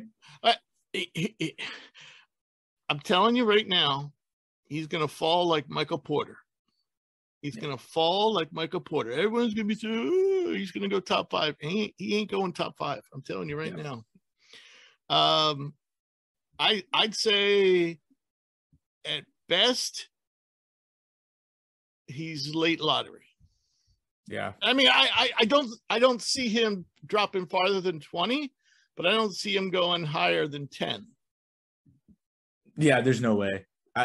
I think, again, there's always noise and there's always a speculation and the smoke screens, but I don't know how a team, if you're in the top 10, you're in the top 5, you were not very good that year. You need reinforcements. You need somebody that you can hopefully stake into your franchise as a cornerstone. And a guy like this is probably not going to be able to do that for you. Or you don't know if he can, at least. You have seen nothing that proves that point. Like, are there questions around Chet Holmgren? Yes. Are there questions around Paolo? Yes. But at least you can also go, but there's also some answers. I saw Chet defend the rim at a high level. I saw him shoot the 3-ball well. I saw him handle the ball for a 7-footer. I saw Paolo really rise to the occasion in March. And yeah, maybe he too much ISO ball, but I saw him hit big shots. I saw all those things to counteract the negatives. With Shaedon Sharpe, I've seen none of it. Don't bring me high school. I do not want high school tape. I hate AAU, that. or AAU. I was fortunate enough to see Aaron Gordon play basketball in high school. He played against my rival school. I saw Aaron Gordon, who was, I believe, the 5th pick in his year. Of course, he was better because he was bigger, faster, stronger than everybody. He dunked on everybody. What the hell does that tell me? I would hope. Shaedon Sharpe doesn't do that. Doesn't do that. I don't know. He's a jump shooter. Jump shooter. He stays away from attacking the rim. So look, man. I hope he's a jump shooter. He's a jump shooter that shot less than 35% in AAU ball. Yeah, I hope it works out because I don't wish ill upon a kid. I know that the money, the fame, the clout that comes in today's sports world, I'm sure there's a lot of people trying to attach themselves to this kid, and I do genuinely feel bad for him. But at the same time, this is the moment that I was really hoping he would rise to the occasion, and he didn't. And so I'm not putting my stamp on a kid that I question your competitive fire. I question the advice you're getting. And hell, I don't know if you're really that good of a basketball player. So that's what it is. He's a perfect guy if you get 2 first-round picks. You know, like say you got, I think somebody does. I forget which team. I know the Thunder have a couple. Right. So, and I think they're like 10 and like 15 or something like that. Yeah, right outside the lottery, I think. 10, you take the guy you want, and then 15, you take him. Yeah, agree. That's the perfect strategy. If I have 2 picks, sure, I'll take them. Yeah. All right. So Bryce McGowens, and again, we're going to say this a lot, you know, guys who came off inefficient seasons, you know, he scored a lot of points, but he was also highly efficient in the process, high volumes, you know, type of guy. And he didn't play, and he did compete in the shooting drills. He did okay. Testing, that was the thing, you know, we thought he was a tremendous athlete, and at least at the combine he didn't test out. You know, he tested out of the average range, and his wingspan's only about 3 inches, you know, +3. So McGowens, you know, he didn't help himself, if anything, you know, by testing average athletically when everyone thinks he's a great athlete, had to hurt him. Yeah, I wish he would have played. I'm also the believer if you're at one of these events, you should play, in just my personal opinion. I still have hope for him as a shooter to some degree. I know he shot the free throws. He shot free throws really well in college. I don't think his volume was super high, but he was 83+% on free throws in college. So there is a workable jump shot there. But I just wish he would have played because, you know, I don't like to be the guy that, like, you know, stakes everything into like the athletic testing, but it does matter. You know, at the NBA level. No, I'm not doing that. I'm just saying. No, I know. Yeah, that's the only thing that's the only thing he really did. You know. And that was average, and like I said, shooting drills, he was average. You know, so that's what I'm saying. If you're just average, a lot of people are calling him a first-round pick, and everything he did do was average. No, and that's what. Yeah, that's what I'm saying. Like, if I don't like to stake it on that, but that's all you give me, and what I've seen is, again, average, then that has to start weighing in. Like, to me, the athletics are that icing on the cake. And if the cake is a little bit stale and then the frosting sucks, well, or isn't great, then you're like, okay, well, it's not that great of a piece of cake, you know? So that's just how I look at it. I'm not saying that, you know, you should only care about the numbers. You know, I know like in football, the 40 is everything to some people. Here, it's not as much in basketball, which is nice. But I just wish he would have played a little bit because, okay, you had a solid, if unspectacular, college season, and then you didn't test that well athletically. That's all you're giving me. The 2 + 2 = 4 kind of thing. You were okay in the season. You tested okay. So I have to assume you're just okay. Right. So we have another guy, similar in a lot of ways to McGowens, and that's Blake Wesley, similar size and so forth, similar profile in the sense that wasn't efficient, especially from deep. I think he shot a little better than McGowens, but still, I think he was only like 30%. And I've seen Blake Wesley play at least 25 times this year. I'm actually friends with people at Notre Dame, and I told as many as I could that he shouldn't go. but he's going, and he tested even worse than McGowens. He's a talented kid, but he's an average athlete at best. He does have a nice wingspan, +6. But I just think he has a long ways to go, in terms of shooting, playmaking, and defending. I've seen guys blow right by him. I think, again, Blake's another guy everybody's calling a first rounder, and it may not happen. Yeah, I agree. This is a player that I think absolutely needs to. I look at what he's done. I'm like, dude, give yourself another year. You could improve in some ways. I mean, you were a freshman and you did score 14 points. You did grab 4 rebounds. Like, I just see a player that could another year of seasoning. And I hope, this year there were a lot of super sophomore guards. You had the Johnny Davises, the Matherins, the Jaden Ivies who came back and I mean, really improved their stock to where they're all going to be lottery picks. I'm like, the blueprint for Wesley, I'm like, dude, you already showed you have promise. Give yourself one more year and go from 14 points to 20 points. Right. Get your shooting percentage into the mid-40s. Get that 3-ball up into the mid-30s. Like with McGowens, I did say I have some hope because at least his free throw percentage was really sharp at 83. Wesley's at 66. So it's like, I have to start wondering, is it a mechanical thing? Like, is it a mental thing? What is it? So it's a little bit disappointing that's going to come out. I think there's a really good player in there. I think happened with him is, he is the best player to come to Notre Dame in quite some time. And Notre Dame was really psyched, to finally have, because it seemed like every year Notre Dame had one star player, and he looked like the next one. And of course, when you go to Notre Dame, just like Villanova, you're not expected to be a one and done. And he's going that route. And I think what's going to happen is he's probably going to end up being late first rounder, early second rounder. And, when he could be a lottery pick if he stayed around another year. Yeah, I just think the inefficiency is going to see him, A, probably getting drafted lower than he thinks, and then B, might be in the G League a lot longer than he thinks because he's not ready to contribute. I don't know who, when he first really came onto the scene, everybody had him shot him up their draft boards and had him 15, 20. I'm like, have you watched the guy play? I mean, he's good, but he's not that good. Yeah, I mean, he had a really good stretch of games, and I remember it was one of the first few times I saw him. And granted, it wasn't against top competition, but he scored 20 plus, 3 or so games in a row. He was playing really well. And I remember that's when again, his name, I think for me started to surface. I was like, oh yeah, this kid can kind of play, but there is a whole season to be had. And you look at he really tapered off near the end a little bit there for me. And these kids are getting bad advice. If you just want to be drafted, if you're McGowens and Wesley and some of the other guys we're going to name, if you just want to be drafted, okay, maybe you did the right thing by not participating.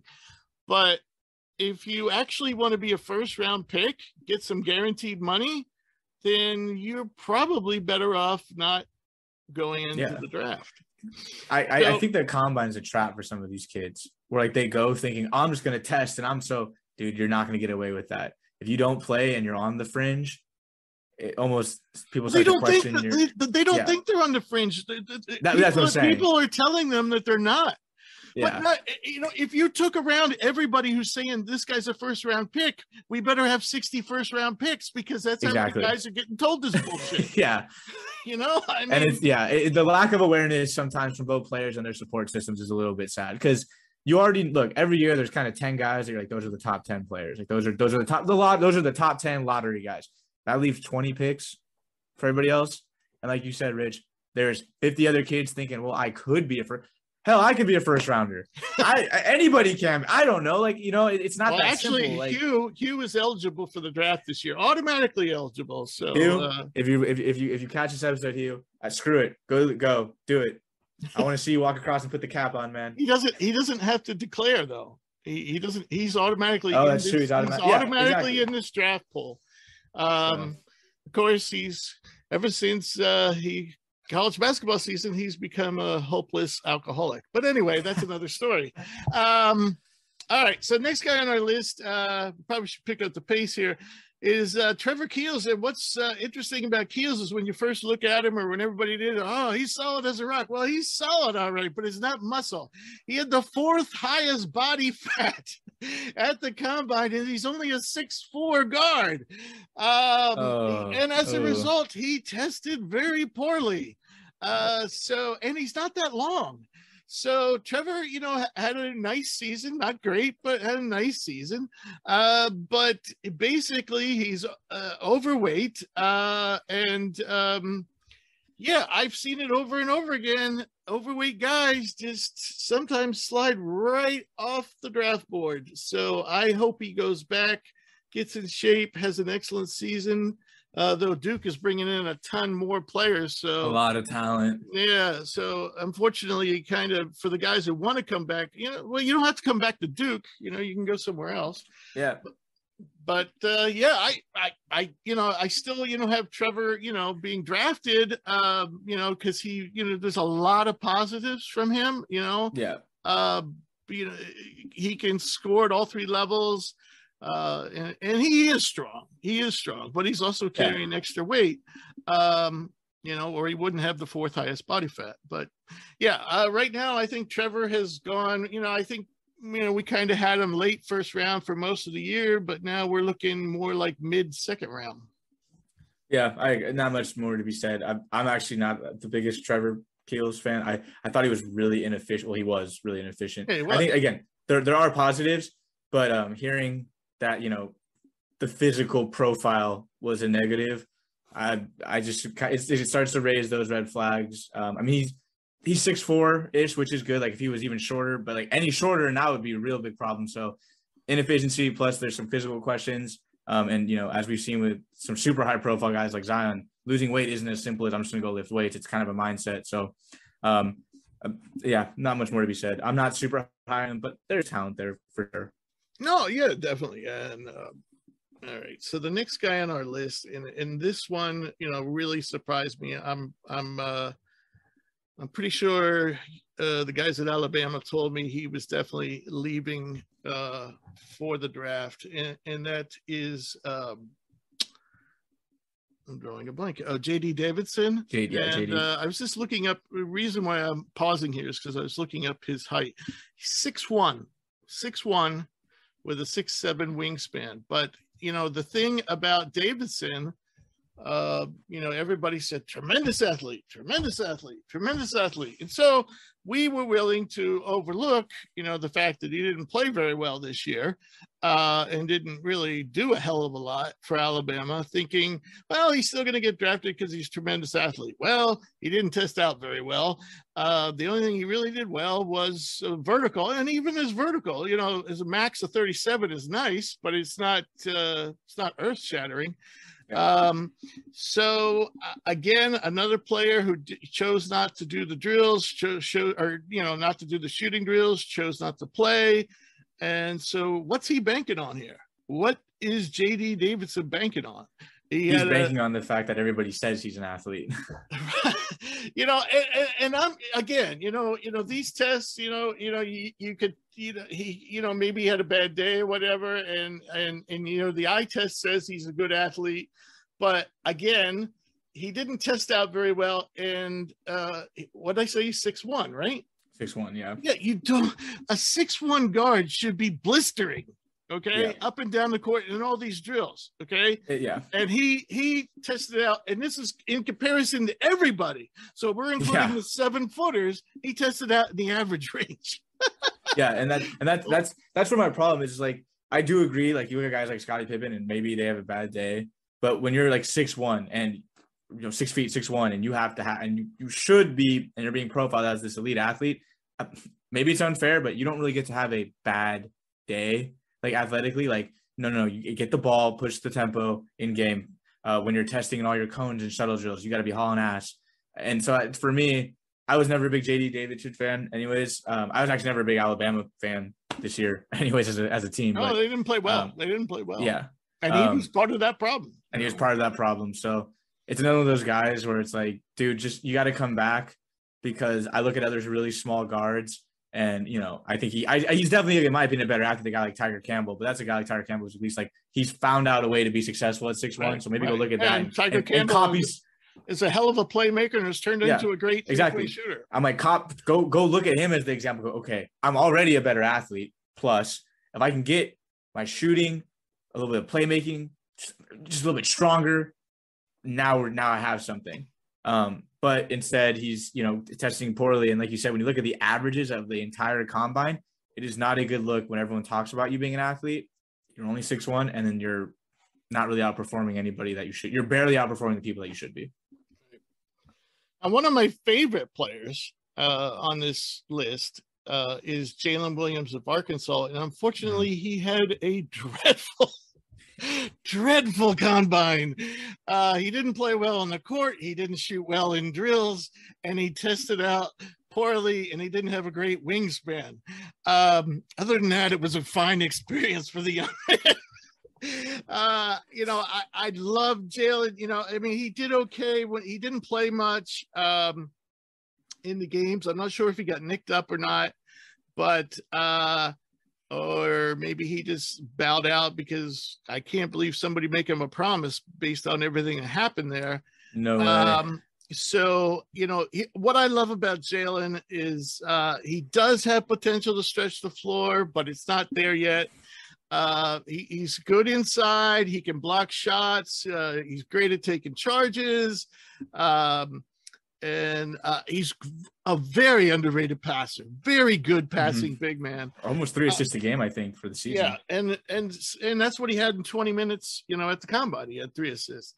But, there's just so many factors working against him. He still might get drafted. But it shocked me when he said he was staying in the draft. I was like, dude, you couldn't have had a worse combine. Yeah, that was disappointing for me to hear, because I think Jalen Williams, the thing is his draftable skill set is that he's just kind of a dude. He makes basketball plays, like winning plays, takes charges, makes the right pass, defends. But at the same time, like as great as that is, you also need to back it up with some more like tangible production. And the fact that he didn't do anything really well and was already kind of like a question mark guy, there were already concerns. It just kind of upsets me because like you said, I do like him. Like I was pulling for the Zags. I'm a Zags guy, but he like played so well and like did so many great high level things. And it's like, that's what's going to get him drafted, but you've got to package that with a little bit more than just, winning plays. You can find a lot of guys willing to take a charge, a lot of guys willing to make the right play. You got to separate yourself with a little bit more would have been nice, but there was nothing in those 20 minutes. Yeah, I'm just worried. That I was like, I'm just worried right now with the lack of foot speed. They're not going to put him on the court. Because he's not an exceptional shot blocker, but he can block shots. Yeah, and he really can't shoot yet. No, so and in order for you to use that post ability, you need to be able to draw people to you, but he can't. He's not going to do that at the pro level. So yeah, he should have gone back. Bad decision. I don't know who gives these kids advice. So Chris Murray, Keegan's twin brother, the not so highly regarded one, did not show up for the combine. He was invited and turned it down. No one knows what this means because he turned it down pretty much immediately. So, some people are saying maybe he got a promise. He didn't even go anywhere. Whoever promised them was all like, they told like, hey, Keegan, we're going to draft you. And Keegan's like, well, you got to draft my brother. And they're like, fine, we'll take your brother. That's the only way. That might not be too far from the truth. That's the only way this kid got a promise is because someone told Keegan, you're our guy. And he said, I'm only showing up if you bring my brother along for the ride. You never know. But he did not. He did not show up. Now, Keegan didn't do anything at the combine himself. He didn't get measured or anything. But I don't know why you wouldn't get measured at least, but he was there physically. Yeah. What is the advice you're getting? Hey, we're going to fly you out there. You're going to be there. Well, maybe his wingspan's not that great. Oh yeah. That wouldn't surprise me. I could see that being. So, maybe they don't want him even measured. I don't know. Oh man. But anyway, I can't see how Chris Murray helped himself, and nor Keegan for that matter. But at least we know Keegan's doing workouts and so forth. And I know for a fact that Keegan's doing workouts in groups, unlike Shaedon Sharpe, who does them with 90-year-old ladies. So. Oh man. Shaedon, you can write your emails to admin@hoopsprospects.com. While you're at it, give me a follow on Instagram too, man. I appreciate it. DM me. So the next guy actually announced today that he's returning to Stanford. So I don't know. We won't go into any detail with him. That's Harris and Ingram. Didn't test well, didn't shoot well in drills, and didn't play. He's definitely making a wise decision. Absolutely. I don't think he was, any better than going to be at best was going to be an early second round pick based on what he did this season at best. Yeah. But I think, he was probably going to go undrafted. So another guy was a guy we talked about somewhat recently in our international episode, and that's Hugo Bisson. Hugo is a bucket getter. He makes some crazy shots with his floater game. He's a good shooter, and he's not shy about shooting, and that's the problem. He's not efficient. And he was excellent in the shooting drills at the combine. The problem was he tested out really poorly for a 6'5" guard, and he only has a +1 wingspan. So he's never known for his defense to begin with. And then you throw in that, I think I remember that his overall percentile for the testing was in the 20s. Now that's usually a territory for a 6'10", a 6'11" guy. And, a power forward or a center, and he's down there as a guard. So I just think that Hugo, as it was, his inefficiency, his lack of defense was already working against him. He played okay in the games, but nothing to really say, wow, So I just think he I think he's fallen out of draft range. Yeah, I thought I agree that he looked really sharp in the shooting drill. So I thought, okay, maybe this guy's gonna go into these games, and he did let it rip. He attempted, I think, 11 threes, he attempted double-digit threes across the games. Didn't really do much with him. So yeah, this was a guy I was not familiar with at all before the combine. Saw him shoot really well, so I thought, okay, the stereotype of we got a foreign player who's coming to the combine and can shoot the hell out of the ball, gets into the games and shot a lot, didn't make a lot. So I just was unimpressed. He's definitely a 3-level scorer. And in Europe, he can be a star. He's the perfect guy to have coming off your bench as a sixth man and give you instant offense, for a EuroLeague team. But I just don't think he has the athleticism. He doesn't have the athleticism because I just looked it up. 15 shots across his game time, 11 of them were from 3. And so I just think if you're going to shoot that high of a volume and rely so heavily on it, you've got to be shooting, in my opinion, in this kind of setting, probably north of 40% to really get your name out there, if not north of 40. So he shot the lights out in the shooting drills, but you don't exactly. But you don't have anybody in front of you. Yeah, I was I saw him and I was like, okay, maybe this guy's going to come out there and just let it rip. And he did, and didn't can him. And anyone can shoot over a chair or a cone, or, anybody can do that. So I was unimpressed, not so much in the sense I thought he was some horrible trash player. I just was for someone who I didn't know anything about, I walked away going, I'm not better or worse as a basketball person not knowing about this guy. Right. So the next guy, apparently they think has a promise, and he didn't play very well this year. He didn't shoot bad from 3. He came into college known as a 3-and-D guy. Unfortunately, he didn't show up at the combine, so we don't know what his wingspan is. He looks pretty long. He has good size. That's Caleb Houston of Michigan. As I said, advertised 3-and-D guy, didn't shoot bad from 3, but that's about the only thing he did this year was, he was decent for 3. I think he's 36%. Yeah, 36 about. So if he has a promise, he was the 10th or 11th best recruit in this class, but he definitely didn't live up to it. And I don't know what to say. Apparently it's Oklahoma City. It's looking into him, but that would kind of make sense for those guys. But yeah, I got nothing else to really add for him. Yeah, well, what can you? He didn't do anything. Yeah, he didn't do anything. I mean, he is an okay shooter who could become a good shooter. Yeah.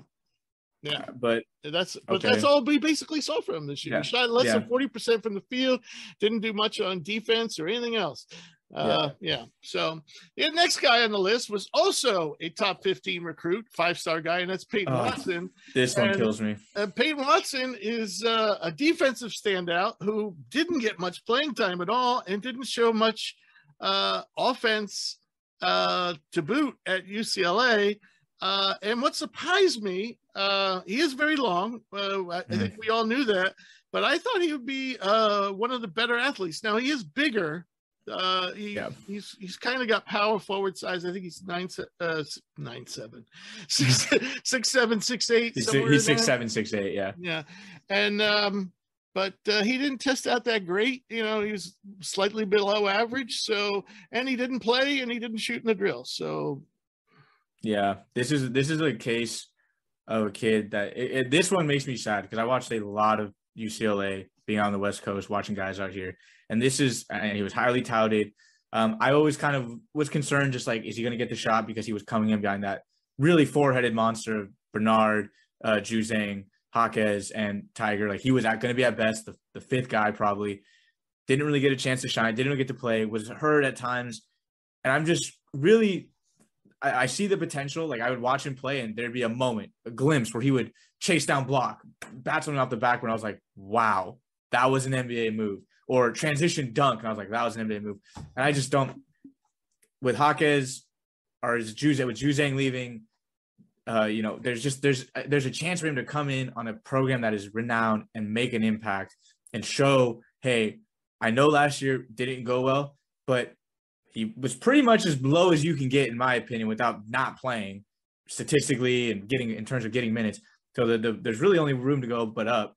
It's like, dude, have a great year and come out and really show people. So I'm just bummed because I thought Peyton Watson had a lot of potential that some fault of his, some not fault of his, he didn't get to showcase. And now here he is throwing himself into the draft. And I'm like, dude, are you even really draftable? Well, part of the problem was they already had a guy like him in Jalen Clark. Exactly. And so I just think that you just put yourself in a position to where now you're going to have to fight your way through the G League or be a second rounder who has to earn contracts throughout his career when you could go and I do see the outline of a first round. There's an outline of a first round talent there. It's just got to be filled in. And instead of taking that route, he's going to now spend the next 4 years battling through the G League probably, which kind of sucks. Right. Next guy we have on our list is like Shaedon Sharpe, was once the number one recruit in his class, though due to injuries. Oh, was he really? Yeah, he was. But due to injuries in his senior year, he slipped down to about 7.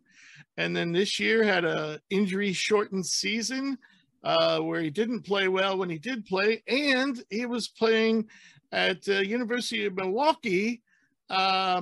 So, he wasn't playing against the stiffest competition. And he still didn't put up good numbers. Then they finally shut him down after about 12 games. We're talking Patrick Baldwin Jr., by the way. So they shut him down, I think, about after 12 games. And, I heard him interviewed, and it seemed like he kind of hinted that the injury still might be an issue. And I can only hope for him in some way that they are, because he was one of the worst all-time testers ever. For example, I think EJ Liddell's. You ready for this? I think EJ Liddell's standing vertical is 10 inches more than his max vertical. EJ's standing vert was 35.5. So it was 8 inches. 8 inches more than Patrick's max. Wow. Yeah. So I don't know if he's injured. Like I said, he kind of hinted that he was. He's staying in the draft, unbelievably. So I don't. He didn't do anything. I mean, he did the athletic testing. He got measured. Did he do the shooting drills? Yes, he did. He did okay. He did okay, but nothing great. And that's what he's known for. You know, he's known for being a skinny stretch four, kind of like the Jokic or Jovic, the young Serbian who's expected to go in the first round. So I don't know what to say about Baldwin. You know, there's nothing positive that came out of this combine. Yeah, I've been low on him basically from the jump when I saw where he was going situationally, like just the decisions he made and then how poorly he played. Plus, there's an injury history there. I just, to me, I am a big believer in at some point you've got to show me in a game, not in a setting where the chips are in the center of the table, that you can be the guy. And at no point did he really do that for me. I mean, I think he might have had one or two 20-point games. Yeah, he had 2 games where he scored 20 plus. I mean, statistically, he played okay against Florida, but they lost that game by like 40 points. Yeah, it was awful. And he really didn't. I don't think he played against another decent team. Nope. No, they played against Colorado. And they lost that game by 11, and he had 12 points, 5 rebounds. 23% from the field, though. Yeah, right. Exactly. Yeah. I mean, he didn't show anything on the court. He didn't show anything here. Yeah, I've got really no, and this is rough to say. Like, you know, do I think he might get drafted because of the pedigree and because people might like the jump shot? Sure. I mean, he's still on a lot of draft boards. He's still on a lot of first rounders on draft boards. You know, all over the place. Not to pick on Bleacher Report, but Bleacher Report, cough, cough. I just cannot see it. He's yet to show me anything. He hasn't played well. He hasn't tested well. He might still be hurt. I mean, he's been hurt now since he stopped playing. His last game was hurt February for the last 9th. 2 years. Yeah, so I'm like, what possesses you to go, oh, this is a guy that's a first-round talent? He compares himself in his situation to Michael Porter. Which is not a great comparison, folks. He's missed, 2 years? Yeah. Give or take? Right. And I will say that even with the little bit of time Michael Porter put in, even though this was a couple of games that he played with Missouri, he looked better than Baldwin ever did. Played at a higher level and looked better. Right. Played at a much higher level. Michael Porter came back for the SEC tournament. Yeah. So, yeah. And the NCAA tournament. Yep. They made that the year too. So our final guy is Leonard Miller. And I don't know if we have anything more to say about Leonard. I mean, nothing on the kid. I expect him to pull out of the draft and either go to college or go to G League. I mean, he did everything we expected. He measured well, 6'9", 7'2" wingspan, 210 for an 18-year-old. That's excellent. He performed very well athletically, you know, probably behind Diabate. He was probably the second most athletic big at this event. But he cannot shoot, and in his overall game is just generally raw. He looks like an 18-year-old high school player. So I can't see. Needs to go to college. Yeah, I mean, needs to go to college. I mean, maybe you take him. Whether there's not even a 60th pick here, you know, that's a tricky thing. We've lost two picks. Two picks. So there's even less room for error this year. So this kid's got to go to college, and I mean, go to a college, develop for a year. I mean, G League Ignite's on the table, and I mean, obviously, I'm sure there's money may have an impact, but I mean, go to college, go develop yourself, and instead of making a couple tens of thousands in the G League Ignite, go earn yourself a multi-million-dollar paycheck. There's no reason this kid should be on a draft. You can make decent money with NIL too. Yeah, exactly. I'm like, dude, it's okay. Like, it's not like he's been in college 3 years and this is it. This is his, you know, or 4 years and this is his shot. Like, plenty of time. I think if he stays and decides to keep his name in the ring, I would be so disappointed, because I think we'd be watching a potential great talent just wither away before our very eyes and never get a shot. So I found out, by the way, why he's eligible for the draft. Oh, okay. Canada has 13 years of school. So, but for some reason, the United States considers the United States, or according to the NBA, that 13th year is like a postgraduate year. So they consider him to be 1 year out of high school, even though he was in high school. If he goes G League, though, if he goes Ignite, he has to come out next year, whether he's ready or not. That's the nice thing about college, because if you still don't think you're ready, just come right on back. And you can come back another year. Or transfer somewhere else. Like, I wouldn't be like Trevor Keels, man. Pack up and go somewhere else and go be the guy on maybe a slightly lesser named team. Right. And I don't know. I just would be really bummed because this is a kid that, like, we've talked about ad nauseum. He has the physical goods. He just needs some time. And most 18-year-olds do. He could still be growing for all we know. Right. And it's not his fault. It's the idiots who put him at 17th overall. And they obviously haven't watched him play.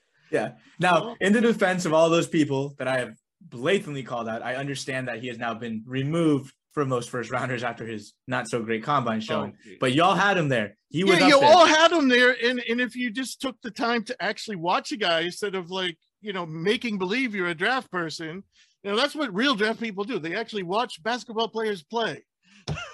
Yeah. It just pisses me off, Yeah, no, I agree.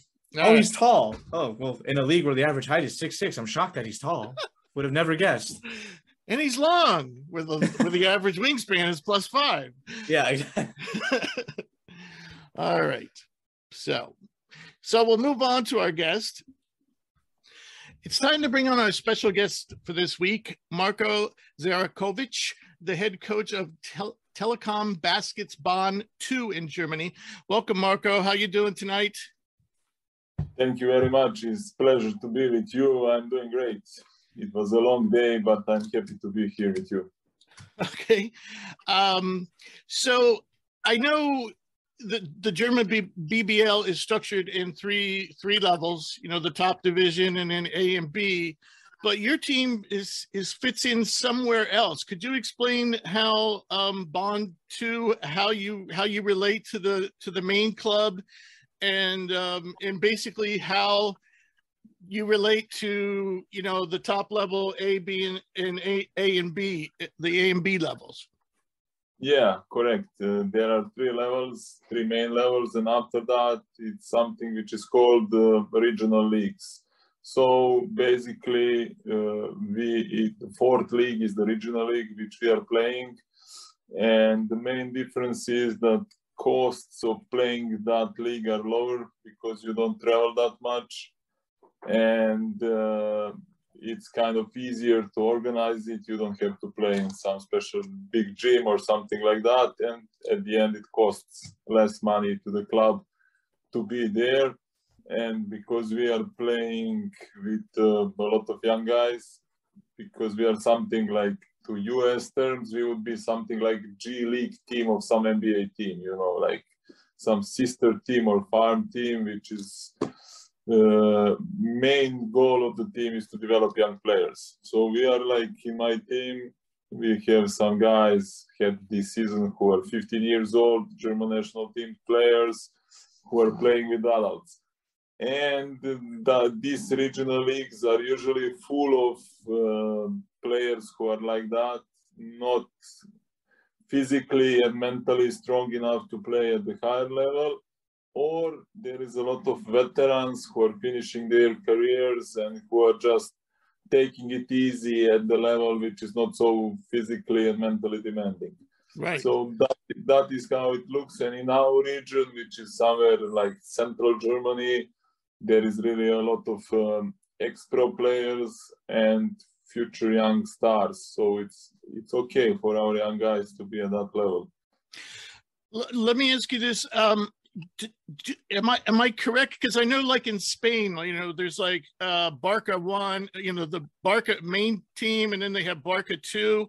Is there any of that in Germany where does like Berlin or any of those teams, do they have a smaller team playing in A or B?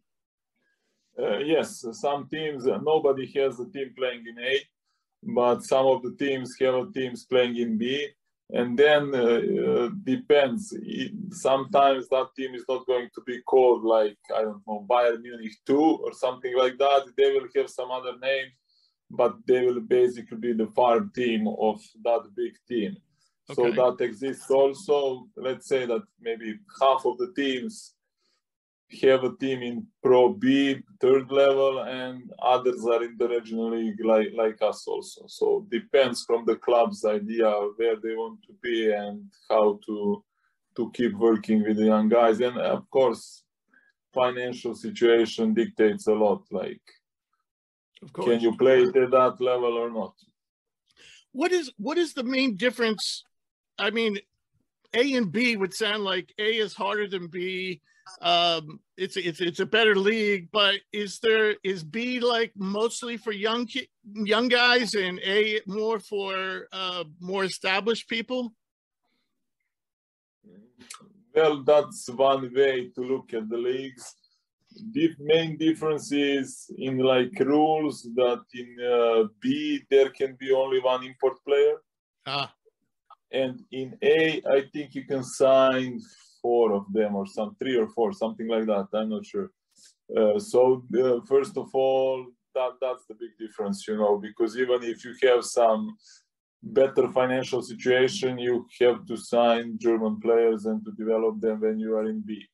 And that is why nobody from the big teams is having a team in A. They are all playing B because they are playing with their German guys, And like you said, obviously, when you go to A, you have ambition to try to go to the Bundesliga, and then it's a bit higher level. There is more US and other import players who are also higher level, so that makes a difference. But this is more like for the German guys. And A is already like when you're trying to achieve some higher goals and to get to the highest level. Okay. All right. I'm going to pass it off to Drew for the next question. Hey, Marko. Thanks for taking the time to stop by and chat with us. I know it's probably really late for you. Rich and I were talking about this prior, and Germany seems to have become a really popular destination for undrafted college players from the States. And we just kind of wanted to get your feelings on why Germany has become so popular. And do you think more guys should look to play overseas, particularly in Germany, instead of maybe going down to the G League here in the States? Yeah, Germany is becoming more and more popular, especially to US players. Well, I think the main reason is that clubs are very well organized, and that league, compared to some other European leagues, it has more of freestyle game, which is suited for the US players. It's not so strict by the rules, and teams are not playing some old-fashioned way. They are really trying to be modern. And on the other hand, it's top level organizations. Teams are not having financial problems usually, and there is a lot of teams which are very competitive. So league is very interesting.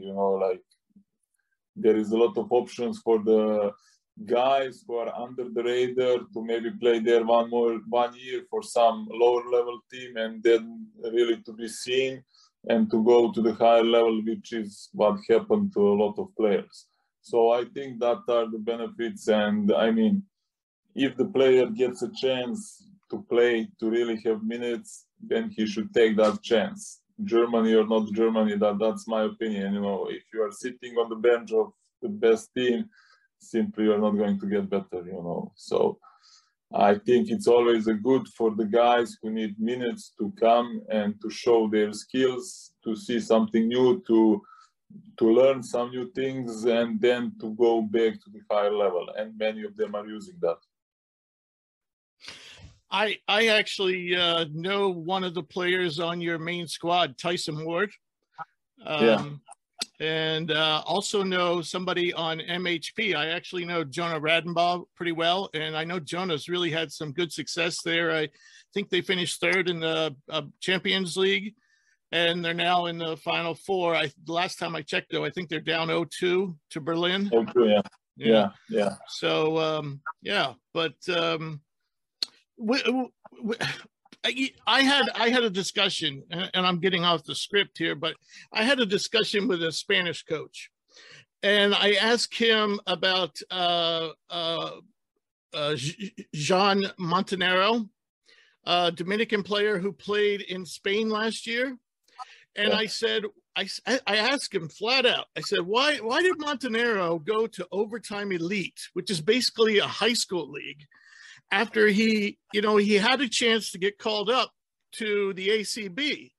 And he said, simply put, he would make 40,000 here in Spain, and Overtime Elite was promising at least 100,000.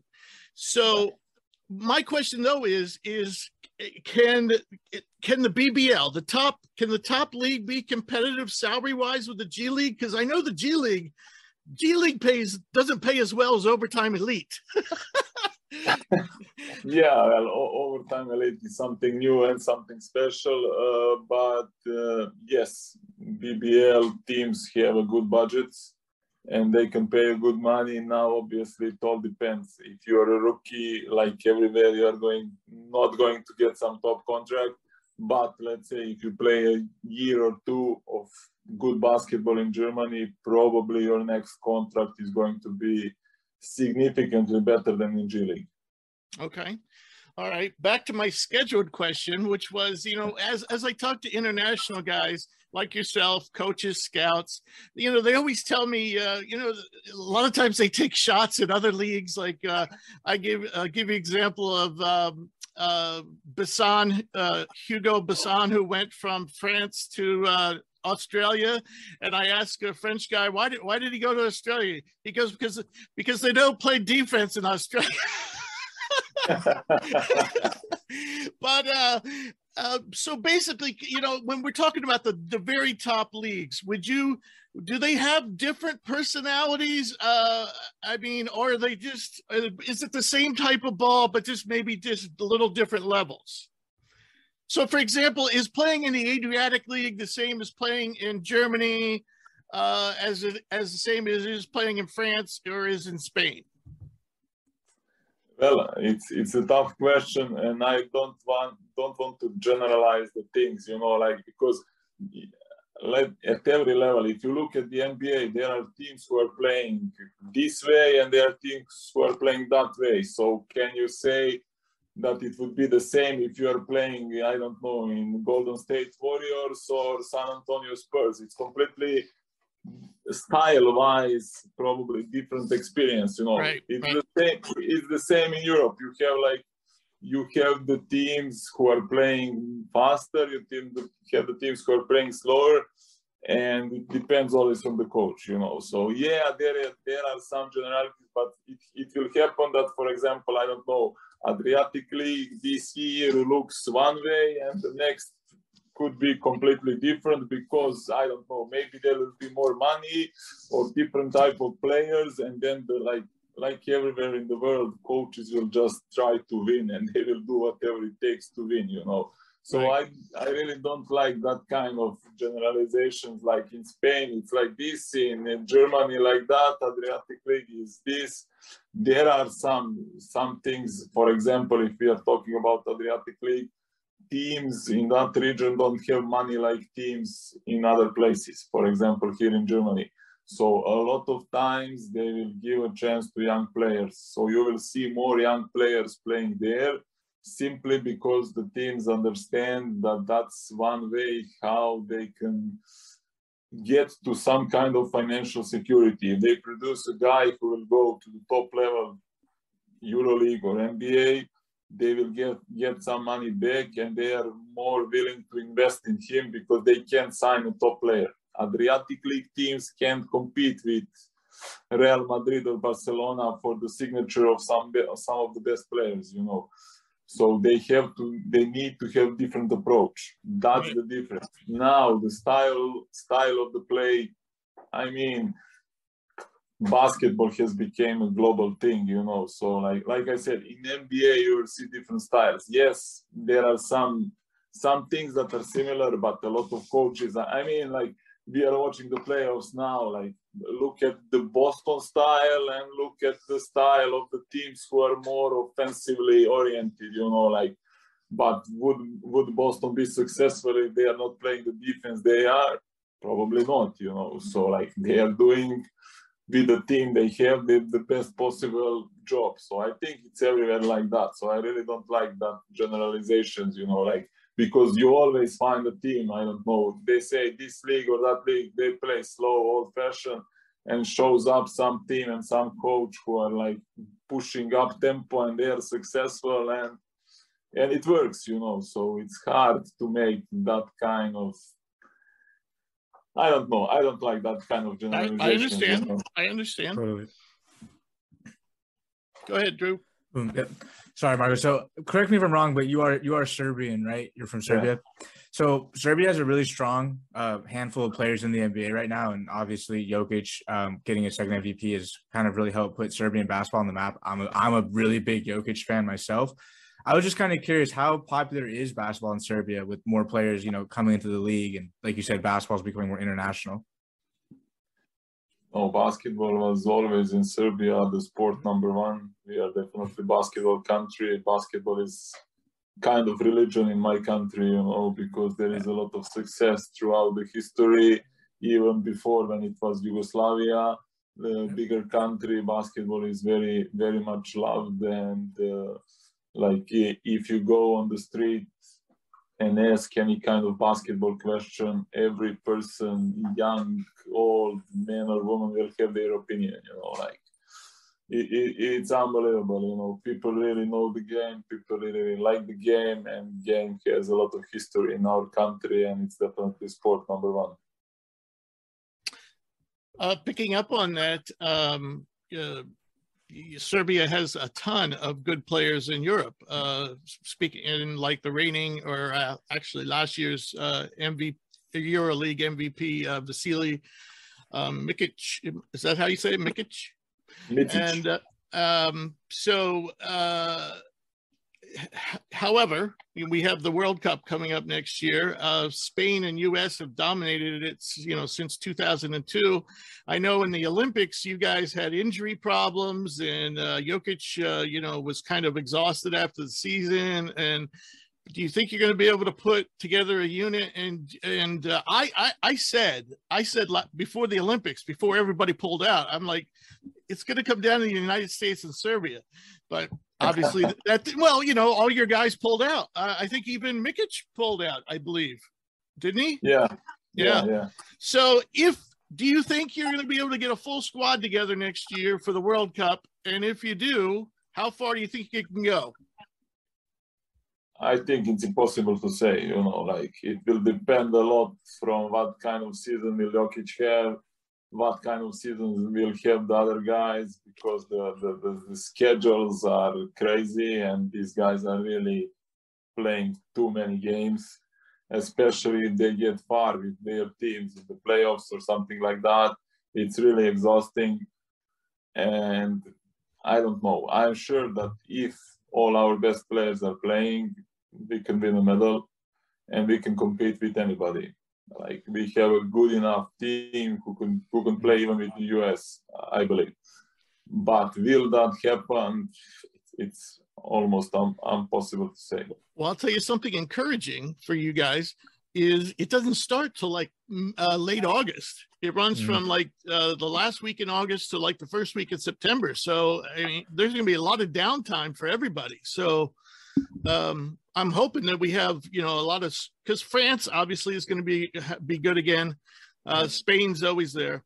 All right, I'm going to pass it over to Drew. Yeah, Marko. So obviously Rich and I do a lot of work, you know, with draft prospects and scouting guys all over the world. And I would say this year, it seems like it might be a bit of a down year for NBA prospects playing in Germany. Would you say that, I hope I pronounced their name right, Justus Holitz and Fedor Zujic are the best BBL players in the current draft class? And do you think they're going to end up staying, or do you think they might pull their names out? Yes, I would agree that they are two most promising players. And again, Zujic is from Montenegro, which is like, again, old Yugoslavia. So one more guy who is coming from that basketball school, who is interesting. And Holitz signed yesterday for Lugo Breogan in Spain. I don't know, did you get that information? So I am quite sure that he will continue his career in Europe. I mean, he will, but I'm not sure he will go out on draft. I think he'll just quit and focus on his ACB season so that he has a better chances next year. And about Djukic, probably I think he's physically very good and I think he has a chance. But let's see. He had a quite good season in Ulm. And that's the team where Killian Hayes from the Pistons started. And he is trying to follow the similar path. So we'll see. Which of the, I'd say overall, not just in Germany, it's probably a little bit of a down year for the Europeans in this draft class, or international players. Are there any that you particularly like coming out and see having solid NBA careers eventually? I think there is. First of all, I agree with you, and I think that's the COVID effect, because it's simply stopped the basketball everywhere, and especially in Europe for a quite long time, and that affected many players and their decision making after that. From the guys I like, let's say I'm Serbian, so I will go with the Serbian guy Jovic, who is like playing in the same team where Jokic started, and he had a really good season in the Adriatic League. I think he's athletic enough and smart enough to play at the highest level. He has shown really good potential, and I would pay attention to him definitely. He is, in my eyes, he's very interesting prospect who can cover multiple positions, who can be like some modern NBA player. Right. And he is like, yes, you know him, but he is not like considered one of the top prospects who is going to finish, I don't know, in somewhere in top 10 or in draft or something like that. So he's going to be one more guy who will go somewhere under the radar, and if he gets a bit of luck like Jokic did with Nuggets, I think he really has a chance to become a solid player. Okay. All right. We got one last question for you, Marko, and I want you to settle this debate once and for all. If there was a street fight between the Morris twins and the Jokic brothers, who wins the fight? The Jokic brothers, of course. Come on, Rich, Jokic brothers. I'm putting it out there. The Jokic brothers would win. Come on. That's easy. Marco's right. It's too easy. I think the Morris twins are fake tough guys. That's what the Jokic brothers said. Right. They are Serbians. They grew up on the streets, so they know a lot about street fighting. I'm sure about that. Yes, I think one of them actually is a semi-pro or a professional MMA fighter. Yeah, right. Yeah. Semi-pro MMA fighter, I believe. Yeah. So I'd like to thank Marko for joining us. It's been a lot of fun, and we hope to have you back soon, or at least next year when we get another European season going on. So thank you so much for joining us. Thank you. I enjoyed it a lot. And now it's time for our mailbag. And we have a couple of questions for this week. The first one is from Bob, and this one I think you should handle. And he wants to know, as if we would know, why does Charles Barkley hate San Francisco? Oh man. Okay. I'll be the first to admit that as a native to the Bay Area, born and raised here 25 years, I understand, because I get frustrated in my own city as well. San Francisco is a great city, represents a lot of great things, has a great history, great sports, all that. The problem is with a combination of the tech boom, and it's definitely a more liberal city. A lot of people have transplanted here and have taken the romanticized version of San Francisco in their head and have tried to force that into what the city actually is.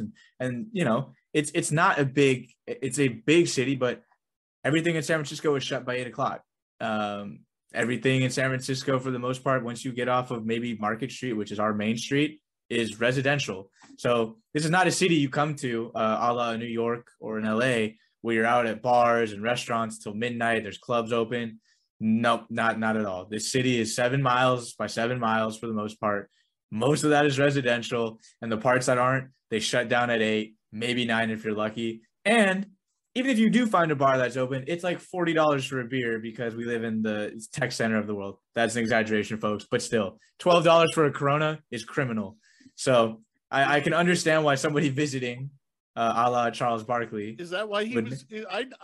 Is that? Oh, why I have no idea. I have no idea why he himself hates the city, but I can understand why he would. As a native, I'm not above admitting that we have a lot of problems. Not to mention if you want to get political, we've got homelessness and other issues as well. So beautiful city, but we are not the sunny Golden Gate Bridge. We're usually foggy, cold, and everyone's in bed by 9:30. Wow. I did not know that. I didn't. I've been to San Francisco just once. I spent a few days there. I'm being a little harsh, but right. But it's not. I actually don't remember going out at night. Now that I think about it, it's just people think of it as, you got San Francisco and LA on the west, and you've got Boston and New York on the east, and it is very far removed from those cities, both just size wise, like it's just not that big, and landscape wise, like a big part of San Francisco is houses and parks, residential. Right. All right. And the last question before we wrap up, this is also a somewhat serious question.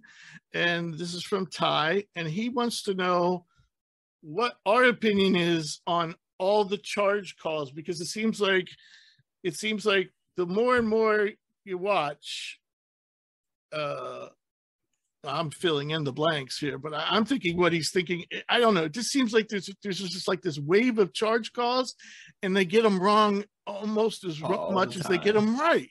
Yeah.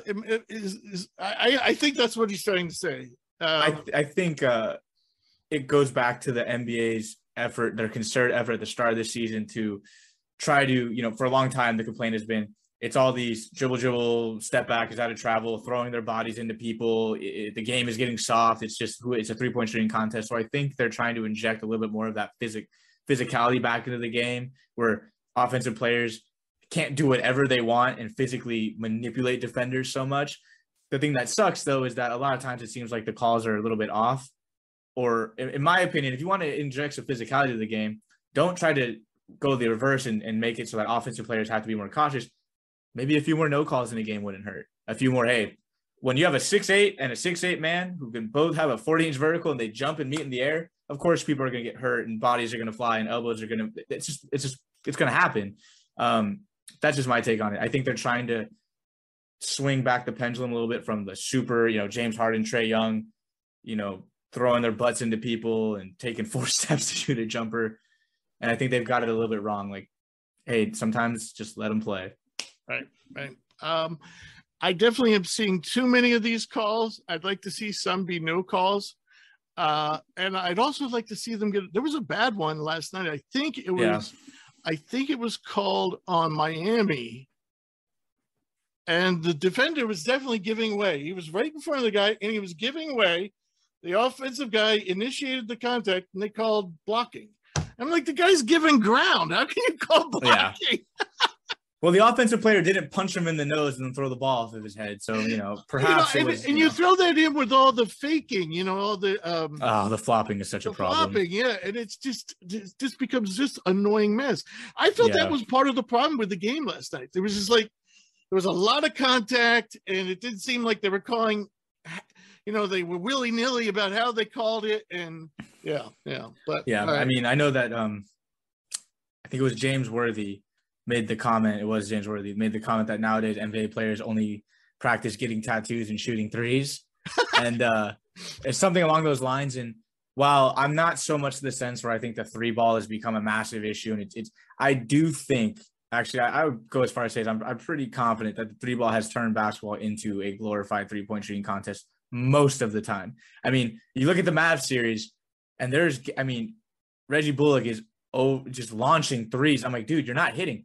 Pump fake, one dribble, pull up, get a rhythm shot, attack the basket. I mean, Davis Bertans went, I think 4 games before he attempted made a 2-point shot or something. And, I'm not saying you have to be. Yeah, it was like game 3 or 4 was his first. You don't have to be DeMar DeRozan.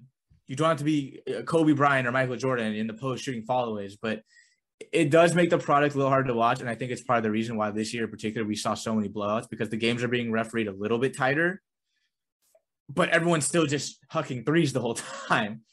like it's kind of annoying. I mean, as a Warriors fan, I can be the first to attest that when Steph's hitting, threes, not looking and shimming, it's fun. But when Steph is shooting 35-foot shots and you're just like, dude, oh my God, they're not even like, dude, what are you doing? It's 1-on-3 and you're shooting a 40-foot jumper. What are you doing?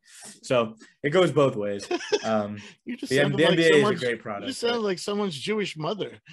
Hey, man. Holding your head. Because I'm telling you, there will be a game in this. I'm telling you, in this final series, there is going to be a game where the Warriors are like, it's going to be like a 3-point game either way. And there's going to be a minute left on the clock. And Steph's going to come down behind the back, step back, launch a 30-footer, clank it off the side of the rim out of bounds. Then he's going to come down, do the same thing and make it. And all is going to be forgiven. And I'm like, okay, guys, we do realize that this man just threw it off the backboard. But enough about my aversion to the 3-ball. All righty. So we're going to wrap it up, folks. Please keep on sending your questions to admin@hoopsprospects.com. I want to thank our special guest, Marko Zarkovic, for coming on the show. And I also want to thank all of you listeners. Make sure to join us next week as we will be breaking down this draft in terms of the best athletes, the best shooters, best defenders, and so on. And as always, we will be joined by a special guest who will remain secret for now. For those of you who watch the Combine, Drew Timme, best shooter possibly? Are we looking at Drew Timme as a best shooter? Yeah, I thought you were going to talk about Drew. You never got him in there. I'll save it for our best shooter segment, Rich. That's where he's at now. All right. He looks like Dirk. That's a wrap, folks.